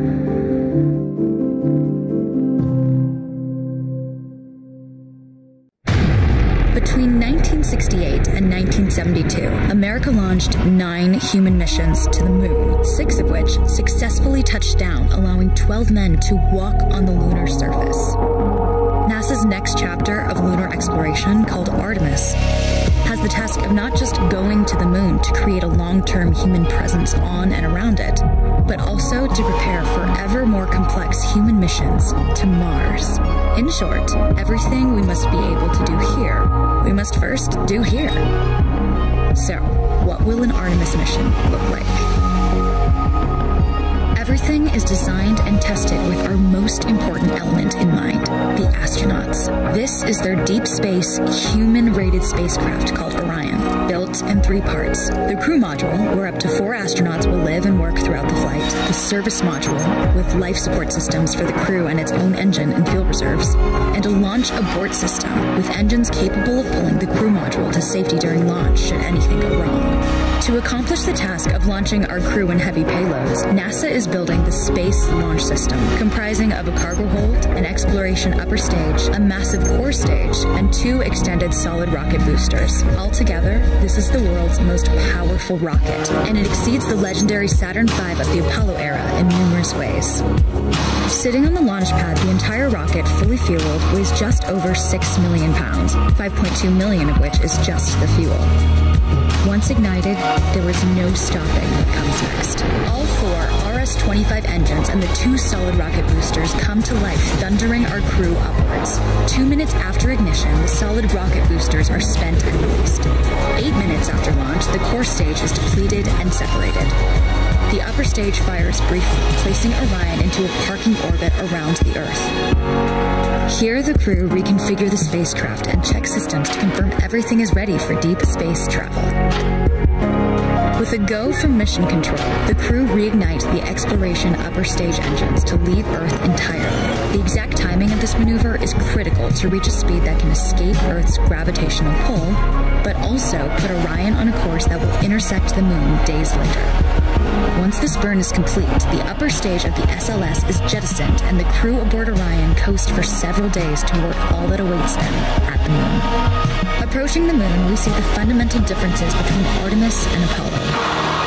Instead of requiring Orion to serve as an expendable lunar command module or to carry a constrained lunar lander, the Artemis missions will take advantage of a different approach, pre-staging. Everything needed for lunar missions will be positioned in advance by commercial and international partners. This includes rovers, science experiments, and human-rated systems on the surface. But it also includes a dedicated lunar station in orbit around the moon called Gateway. Here at this station, we can pre-stage a robust lunar lander and establish a strong communications relay. Designed with open standards, the Gateway can be expanded as new missions and partnerships develop, allowing multiple human missions on the moon at the same time and enabling ongoing science to be conducted even between human missions. The Gateway is also capable of adjusting its orbit to allow access to every part of the moon, something the Apollo missions could not do. But the real key in this approach is placing Gateway in a unique halo orbit to perfect the maneuvers needed for Mars missions. And with the growing list of commercial and international opportunities, Gateway is the ideal hub between Earth and all that lies beyond. Returning to our crew as they approach Gateway, the Orion must match the elliptical orbit of the station in order to successfully dock. Once on board, pre-selected crew members transfer to the lunar lander, while those assigned to Gateway remain on station.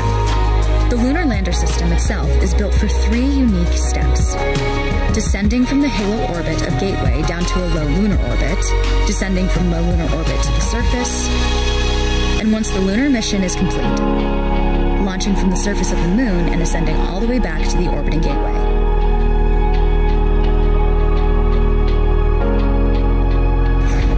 Once back aboard the Orion spacecraft and undocked from Gateway, the crew fire their engine once to break out of the halo orbit, and once again to sling the spacecraft around the moon, placing it on a multi-day trajectory back towards Earth. As they near the end of this journey, the service module is released, and the crew module is oriented heat shield first.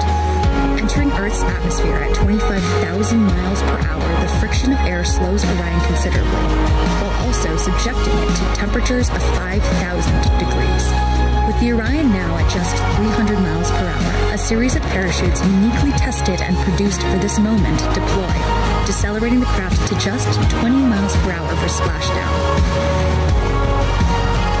With each successful mission, Artemis ushers in the next wave of men and women to explore our moon and prove that together we are ready to go beyond.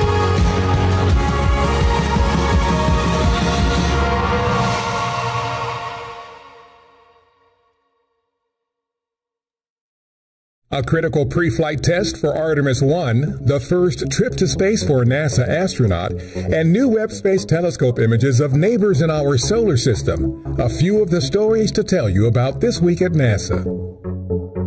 On September 21st, teams at our Kennedy Space Center conducted a cryogenic demonstration test with the Space Launch System, or SLS, rocket for our upcoming uncrewed Artemis 1 flight test around the moon.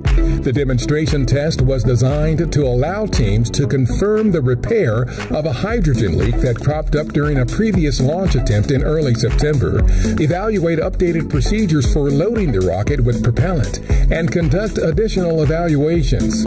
Keep up with the latest Artemis 1 updates on NASA's Artemis blog at blogs.nasa.gov/Artemis.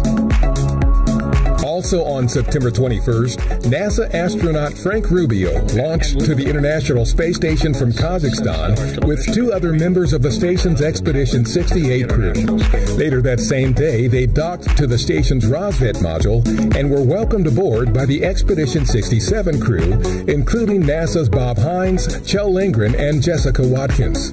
This is Rubio's first spaceflight. Our Webb Space Telescope's first image of Neptune includes the clearest view of Neptune's rings since the images Voyager 2 captured during its 1989 flyby of the distant planet. Webb also captured 7 of Neptune's 14 known moons, including Triton, which orbits Neptune in an unusual retrograde or backward direction. Additional studies by Webb of both Triton and Neptune are planned in the coming year. The Webb Space Telescope recently used its infrared capability to capture its first images and spectra of Mars. Images of the planet's eastern hemisphere captured by Webb's near-infrared camera show surface features such as craters and dust layers, as well as thermal emission, or light given off by the planet as it loses heat. Meanwhile, data from the telescope's first near-infrared spectrum of Mars could give astronomers additional details about the planet's surface and about its atmosphere. That strange noise is what a space rock crashing into Mars sounds like to our InSight lander. InSight detected seismic waves from 4 meteoroid impacts on the red planet in 2020 and 2021. This includes an impact on September 5th, 2021 that made these craters. Not only are these the first impacts detected by InSight's seismometer since the spacecraft landed in 2018, but they also mark the first time seismic and acoustic waves from an impact have been detected on Mars. Our DART spacecraft is on track to intentionally crash into the asteroid moonlet Dimorphos on September 26th. The views in this composite image of the Jupiter system were captured during recent testing with the spacecraft's imager and guidance systems to target and track Jupiter's moon Europa as it emerged from behind the planet, similar to how Dimorphos will visually separate from Didymos, the larger asteroid it orbits. DART, the world's first planetary defense test mission, is designed to deflect and alter the course of an asteroid should one ever be discovered that is a threat to Earth. Neither Dimorphos nor Didymos is a threat to Earth. That's what's up this week at NASA. For more on these and other stories, follow us on the web at nasa.gov/Twan.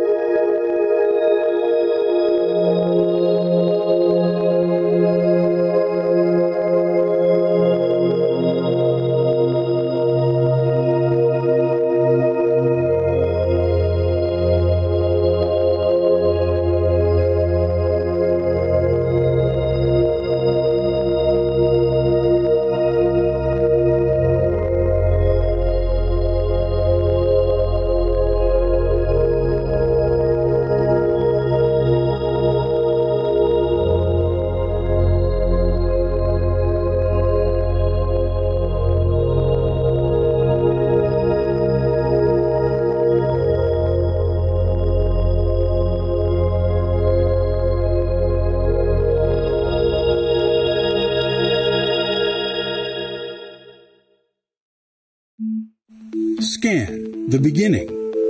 And we see that communicating to, from, and in space was all NASA all the time. Our satellites, our infrastructure, our people. Today, some 6 decades later, filling the vacuum of space communications is competition. Commercial industry has come a long way in the past 40 years, and now may reliably deliver most of those same satellite services to space-based users in the near-Earth environment that were once the exclusive domain of NASA. So, NASA Space Communications and Navigation, SCAN, will be investigating viability of the commercial space-based networks to meet the needs of NASA missions flying around Earth. Once demonstrated, NASA intends to move away from government-owned and operated systems and procure commercial comms services. NASA cares about the health of the U.S. satellite industry and will work with everyone to promote industry growth, innovation, and interoperability. By 2030, NASA SCAN expects to migrate from the current paradigm of operating and maintaining government communications systems to a new one, where NASA is just one of many commercial customers in an interoperable near-Earth space, exclusively shopping the commercial marketplace for the best and most cost-effective services to support our closer-to-home NASA missions. Liftoff of the Falcon 9 and Crew. NASA expects the space-based market to grow tremendously over the next few decades. Like the successful Commercial Crew program, NASA SCAN will trust its more routine, time-tested tasks to industry innovators and collaborators who'll partner to expand satellite industry norms and standards and embrace interoperability. They'll augment existing processes with autonomous operations and navigation services critical for meeting user needs in a highly congested and dynamic environment. Scientists and mission engineers will seamlessly roam space-based relay and direct-to-Earth communications networks, enabling them to immediately access the freshest data, download the most recent revealing imagery, and, at a moment's notice, nimbly turn satellites and telescopes to cover breaking science, like a volcano erupting unexpectedly or a supernova appearing suddenly in the night sky. All in a user-friendly experience as simple and seamless in space as a call with your smartphone on Earth. And the money NASA SCAN saves in near-Earth orbit will help fund game-changing technologies elsewhere, such as multi-GNSS receivers that work at the moon, multilingual space receivers that can be reconfigured on the fly to communicate and negotiate with any provider for access to their networks, and systems like optical and quantum, literally the waves of the future in NASA deep space communications and navigation.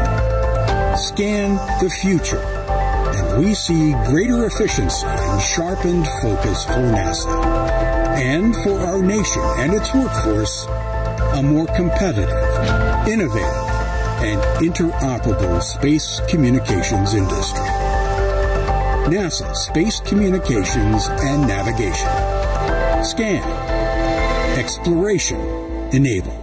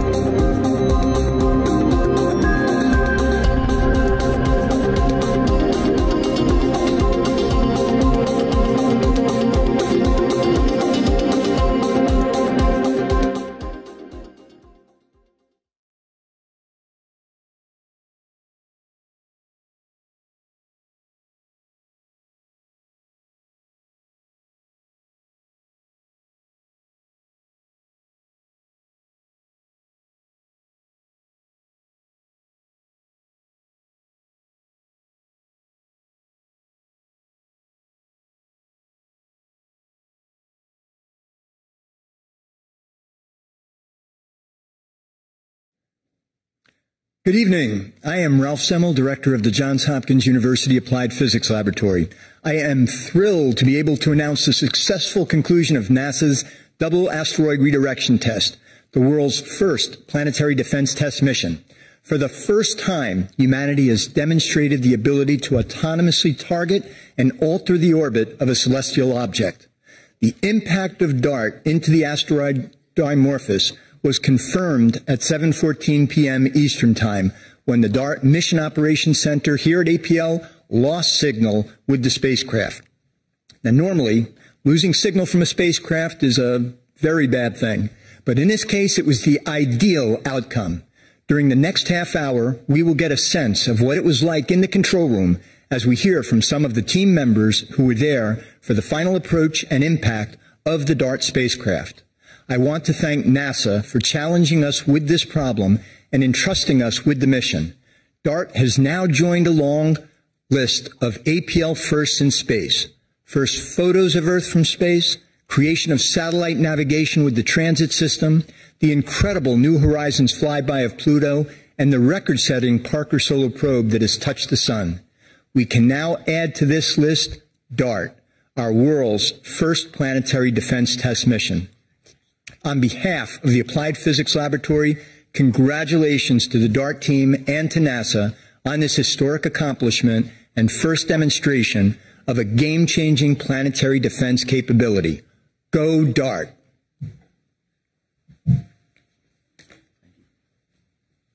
Thank you, Director Semmel. And again, welcome to the Johns Hopkins Applied Physics Laboratory, where NASA's DART mission has just made history. I'm Josh Handel with NASA's Office of Communications.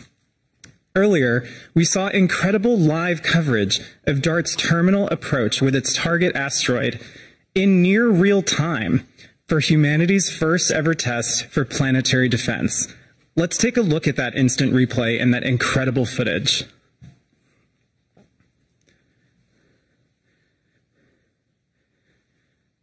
Wow. So here you can see Dimorphos and Dimorphos. The spacecraft is autonomously navigating itself. It is precision locked on the asteroid moonlet, cruising in at a speed of 4,000 miles per second. And now you can see Dimorphos slowly filling the screen. We've never seen this object before. Bullseye.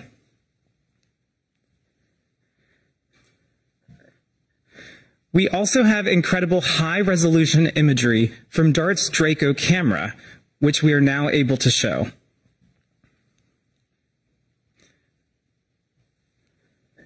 Here's the asteroid system. Dimorphos filling the field of view. Incredible surface detail of an asteroid 7 million miles from Earth that we have never before seen. Absolutely amazing. Something for the history books. and this is the last frame from the spacecraft before we confirmed loss of signal.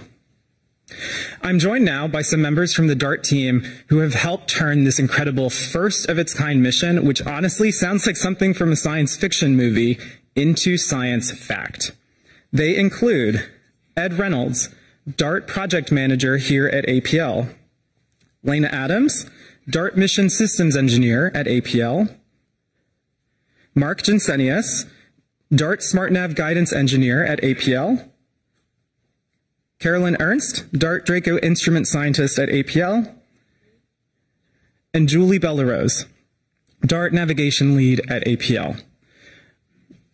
At NASA's Jet Propulsion Laboratory.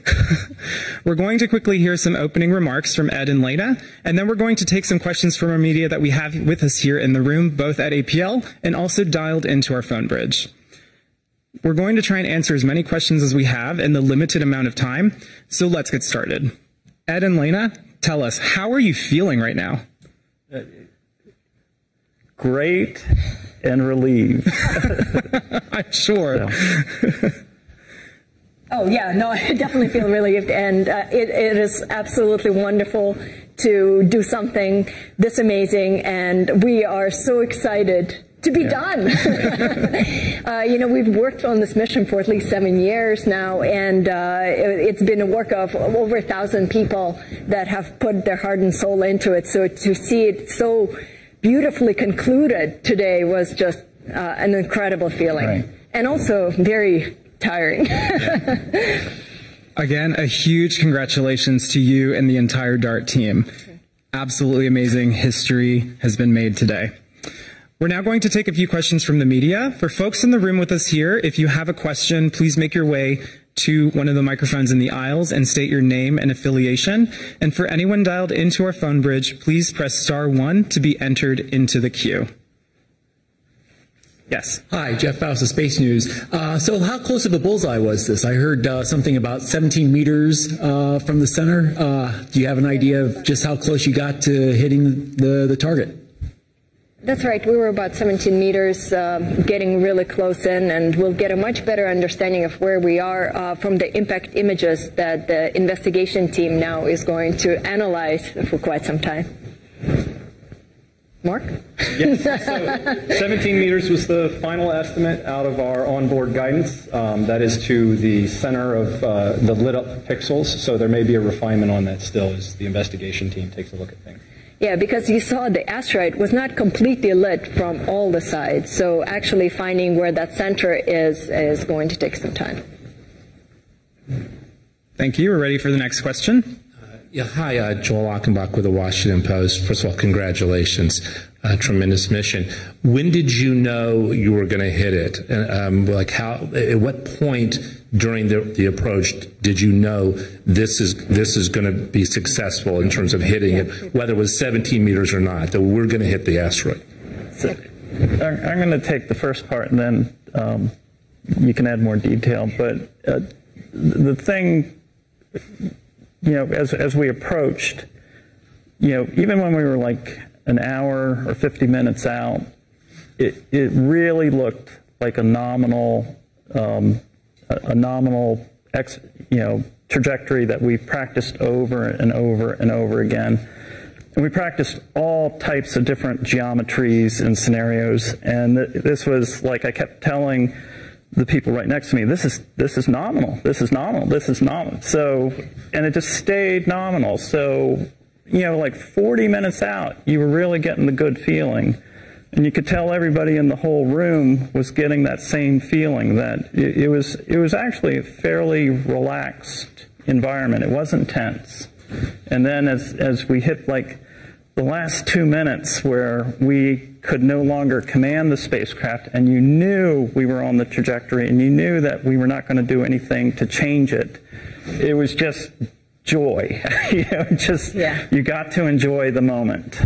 Yeah, absolutely. The one thing I just want to say thank you to the JPL navigation team, because they put us on this perfect trajectory to Didymos. So the way this mission worked is that we were guiding towards Didymos for a while, and then we switched over and started guiding towards Dimorphos. So the JPL team actually did a lot of analysis recently. We executed late maneuvers, and were able to put us in the trajectory that basically was hitting bullseye on Didymos. And that is why the whole team felt so comfortable most of the time that we actually were going to impact, and impact well. You're very welcome. Yeah, I'll say that once we got a look at Dimorphos, I think that's when the team was confident that we were going to hit. That was the one unknown going in, yes, what absolutely. that asteroid looked like. And once we knew what it looked like, we were very confident in the spacecraft's ability to hit it.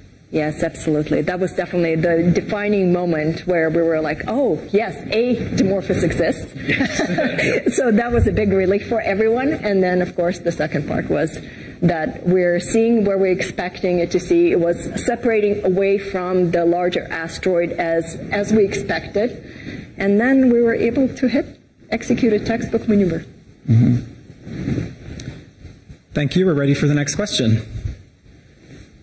Hello, thank you. Tarek Malik with Space.com. I think for Elena or whomever would like to do it. You mentioned, or Ed described the feeling as absolute joy, and I'm just curious. I mean, there were a lot of celebrations that we saw actually here. There was screaming and chanting just all the way down. I'm just curious of those last minutes, 5 minutes in, where you were all hands off, what that atmosphere was like, and then what Dimorphos your first thoughts about seeing it up close with those boulders and crags and shadows is like. Thank you. So I'll say a couple of words and then I'll give it over to the rest of the team, especially to Carolyn, to talk more about the surface of the Dimorphos. Oh, you're welcome.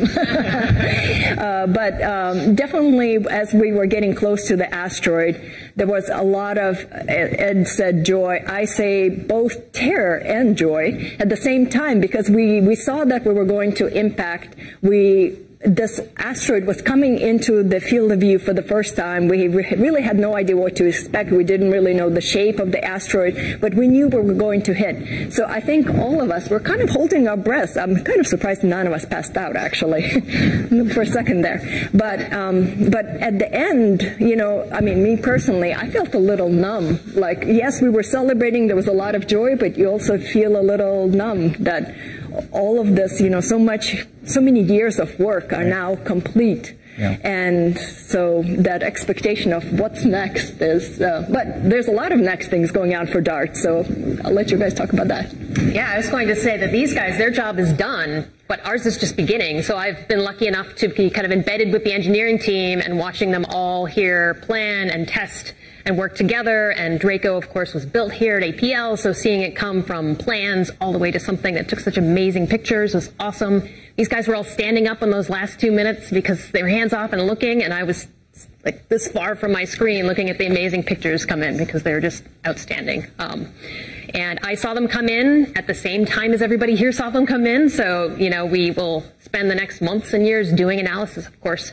Our job has just started, but it really looks just amazing. It's like adorable. It's this little moon. It's so cute. It looks in a lot of ways like some of the other small asteroids we've seen. You know, if you remember, we've seen Bennu and Ryugu recently through NASA and Japanese Space Agency missions, and they are also covered in boulders. So we suspect it is likely to be a rubble pile, kind of loosely consolidated. Didymos, which you saw leaving the frame, I almost wanted to watch it more. You know, obviously we want to hit, but I was like, oh, look at that, so cool. It has maybe craters and boulders and smooth patches, and so there's a lot of work that the proximity working group will be doing over the next few days. We will be finding the exact impact site to really understand, you know, what kind of crater did we make, and of course the ground-based observers are busy as we speak, you know, looking at the data and taking it over the course of the next days and weeks to find out what we really did. Thank you. We're ready for the next question. Yes. Hi, Kristen Fisher with CNN. Elena, I was wondering one more time if you could just explain exactly how long it will take before we know if DART was successful in pushing this asteroid off its current orbit. We know the impact was successful tonight. Congratulations. But if you can just walk us through the timing of that second piece one more time. And finally, I'd also like to know if you think that all Earthlings should rest a little easier tonight. Thank you. Yeah, no problem. Thank you for that question. So we are going to be seeing additional data over the next, so of course the ground-based observatories are already taking data right now. They're looking at the ejecta. Of course, the JWST and all these other missions are really concentrating on Didymos and Dimorphos.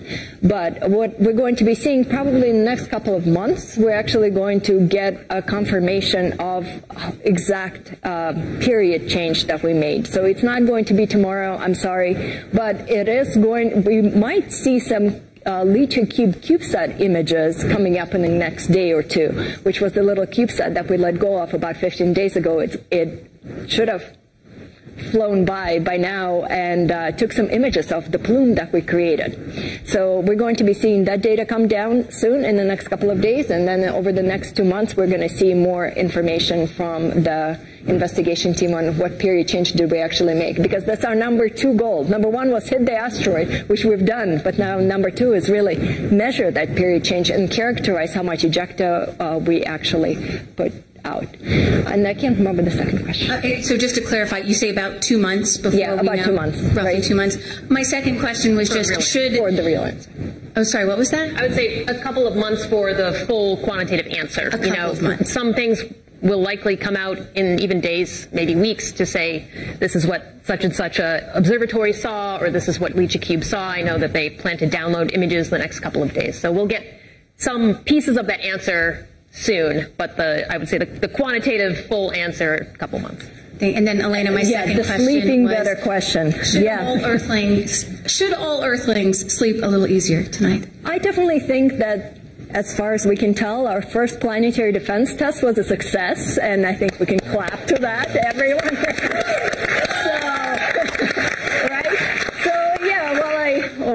I think the Earthlings should sleep better. Definitely I will. Yeah. And how do you feel? Like the people working here, we're definitely going to sleep better. Thank you. Thank you. Yes. Next question. Ken Chang, New York Times. Did anything go wrong tonight? I was just wondering, did you have to make any adjustments during the last 4 hours? No. We have not. No. It's just been wonderful. This mission was straight down the middle of what our expectations were, and there were no adjustments needed. No, zero.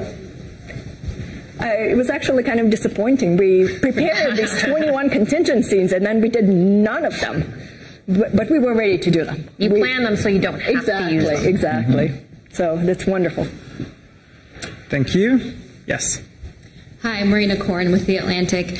Now that you have gotten a good-ish look at the surface of this asteroid, can you tell us in more detail what exactly happened to the spacecraft beyond it was smashed to bits? Like, in graphic detail, like, where are some of the bits and pieces? Are they kind of floating off in space? Are they embedded in this new crater? If you could hover over the asteroid right now, what would you be seeing? Thank you.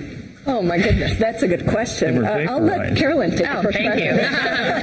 I would say if you could hover over it right now, there could even still be ejecta coming out because the gravity of this thing is so low that it actually takes quite a while for things to fall back if they do. So you might still see a cloud of ejecta out there for a while. Yeah. We expect a crater of about 10 to 20 meters, right? Yeah. So if this is really a rubble pile, it means that it's pretty low in strength, and that means you will get a lot of ejecta. And that means, the spacecraft is kaput, right? We lost signal at the expected times. That clearly broke. You could find some pieces in the crater. You could find pieces, they'd probably be pretty shattered. You could find debris leaving also. So I don't know that you would recognize it. We'll have to see when Hera gets there in 2026 if there's anything left. But my guess is that was such a fast impact that you won't be able to see anything. And we were also carrying a lot of hydrazine and xenon on board. So we're actually, as engineers, we're discussing in the control room, would we actually see some sort of brightening just based on the fact that we just, evaporate a whole bunch of xenon too. Thank you. Yes. Hi, my name is Maya. I'm here with the NASA Social from Cal State Long Beach. I wanted to ask, can you describe the bittersweet feeling of this DART project that you've been working on for so many years? Do its job and impact the asteroid, but also be destroyed at the same time? I don't have a bittersweet feeling.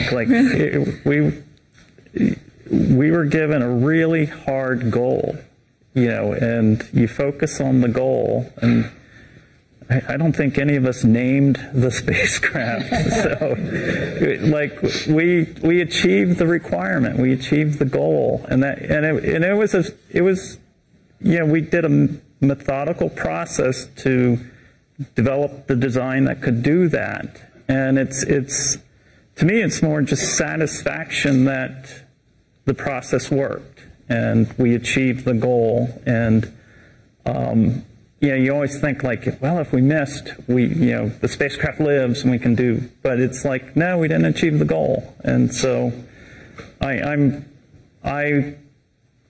will relish this moment, and I am happy with the outcome. Yeah, and I'd like to add that I think the part that we will miss the most as the people who have worked on this for a long period of time is the team. The team we had was amazing, and we really enjoyed working as a team together. We had fun. We built a spacecraft during COVID. We bonded over that, and I feel like that made us stronger going forward. So the bittersweet part will really come in with the fact that the whole team is going to be disbanding now, moving on to different projects, and we all hope that we get to work together again at some point. But the point is that the DART team, as the engineering team and as management team, I think we're kind of done, and we're moving on to other things. I think the other part of that is like Ed sort of said, this is the goal. This is what it was supposed to do. So we didn't have years and years of it in orbit about something and then it crashed and you remember those good times. Oh, those are great times. You know, the good times were right then. We just saw them. And it was its job. It was supposed to do that to get those good times. So. Yeah, this was the moment for the spacecraft. I have to say, I shed a tear when the last image that didn't come out fully. There's a lot of emotion in those critical time, and we had some surprises in the last few weeks and a lot of teamwork going on, and so there's a lot of friendship that's being built. So it was a relief to see that it went so well, and from a navigation perspective, it really went very well. And we were, heading straight to Didymos, and we were very happy and relieved that SmartNav didn't have to do that much until it saw Dimorphos. So there's relief, but then at the end, it's just I shed a tear, and it's just the emotion that comes out.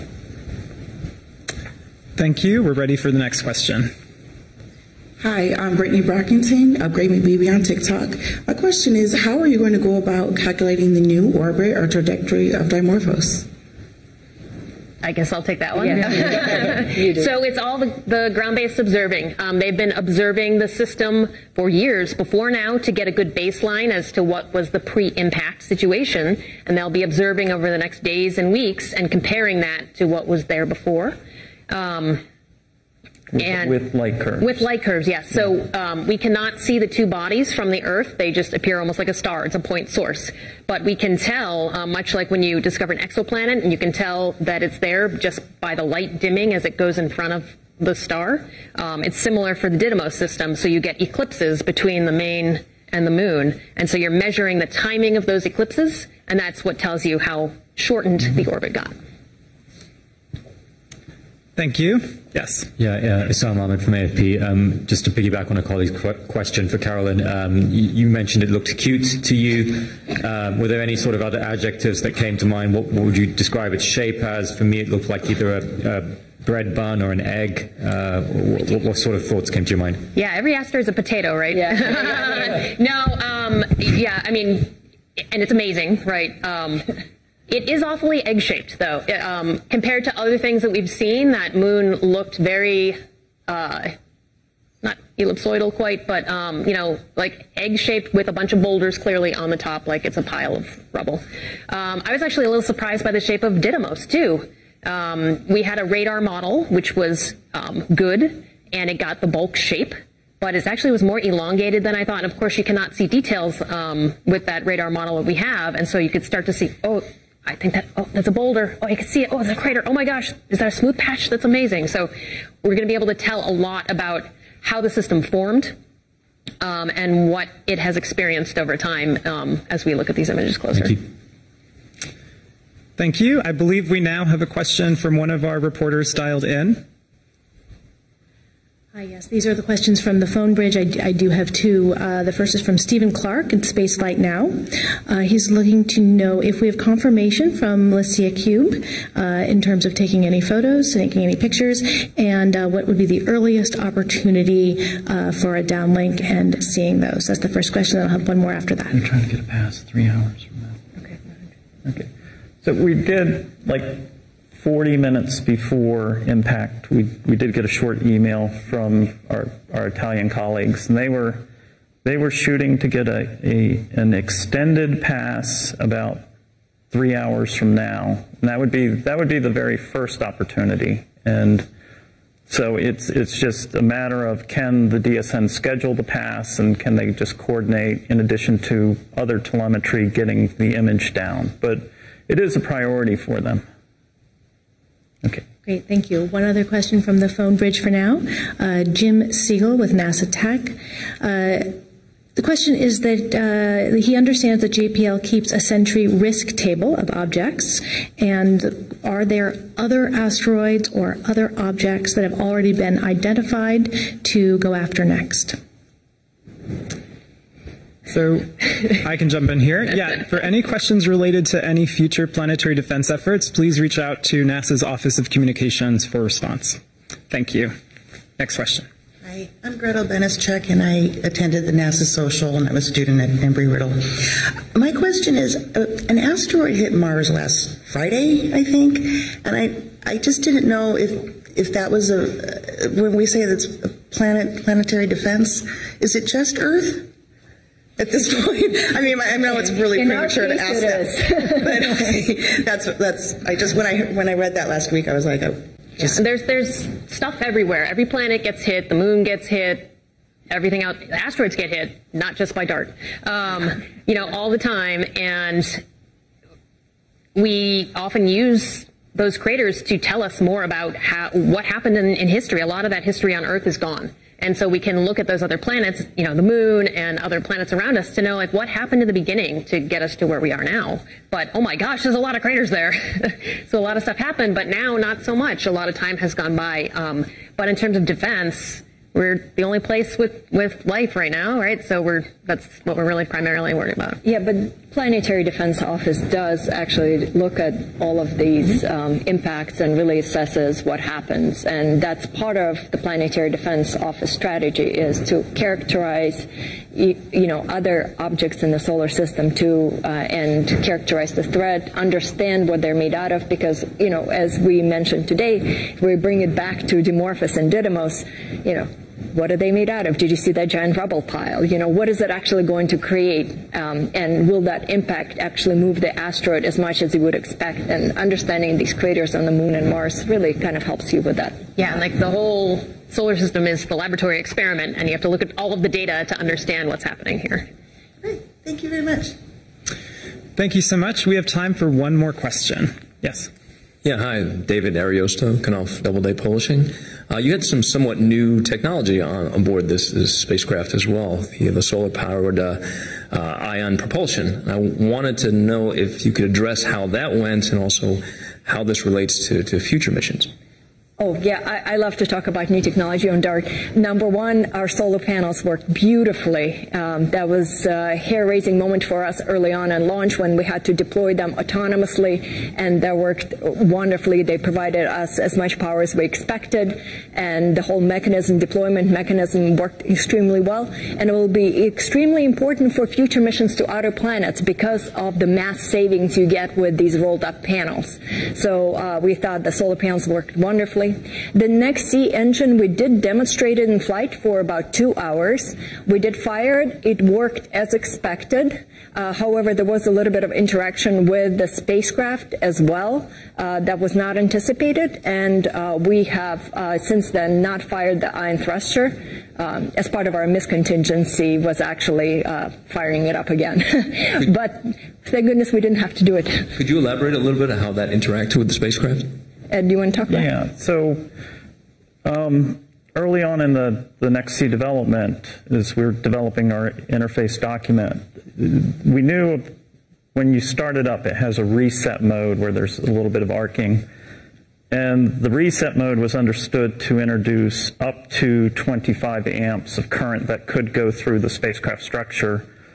What was discovered after we launched and after we did this 2-hour demonstration, when we were looking at our telemetry, we saw some anomalies in our power system, and we investigated. And it led to an investigation using the engineering model of the Next C thruster. And lo and behold, we found that there was not one but 2 different reset phenomenon that could occur. The second one was rare, and now it's understood, but it instead of introducing up to 25 amps, it introduced over 100 amps. And that was something that we were not tested to demonstrate that we could withstand that. And just from a risk perspective in trying to achieve the primary mission, which is tonight hitting the asteroid, we did not want to put that at risk. And so we talked with NASA and came up with a recommendation and a concurrence to just not fire it anymore. But as Lena had said, if we had missed, if we had a missed approach and the spacecraft was healthy, one of the options was we could have fired up, our whole risk posture has changed. If you missed it on approach, your risk posture changes. we could have fired it up, taken the risk and the, coming over those couple, that 100 amps phenomenon again, and we would have fired it for about 8 days, and that would have put us on a trajectory that we would be coming back to the exact same asteroid 2 years later. Yeah. And I'll just add that even in the future for NEXT-C missions, we don't see a problem with that. This could be accommodated. It was just something that wasn't not anticipated at the time when we put the thruster onto the spacecraft. But ionized propulsion. Yeah, but ion propulsion is extremely great for, especially if you want to go visit all these other asteroids, right? You can actually maneuver around them, and so we're really looking forward to it. The thruster, the NEXT-C thruster is a fine thruster. It has great performance. It's just making sure that the interface between the thruster and the spacecraft are properly designed. Thank you so much. That is all the time that we have tonight. Thank you so much to our panelists. Thank you to our media, both with us here in the room and on the phone bridge. And thank you for watching our coverage of DART, the world's first ever test for planetary defense. To stay updated on this incredible first-of-its-kind mission, including to see any images returned by the Italian Space Agency's LiCiACube satellite, and to learn when we confirm if DART's kinetic impact with its target asteroid has changed that asteroid's motion in space, visit nasa.gov/DART. We're going to leave you now with that instant replay of DART's incredible last images before its terminal approach. Thank you and good night.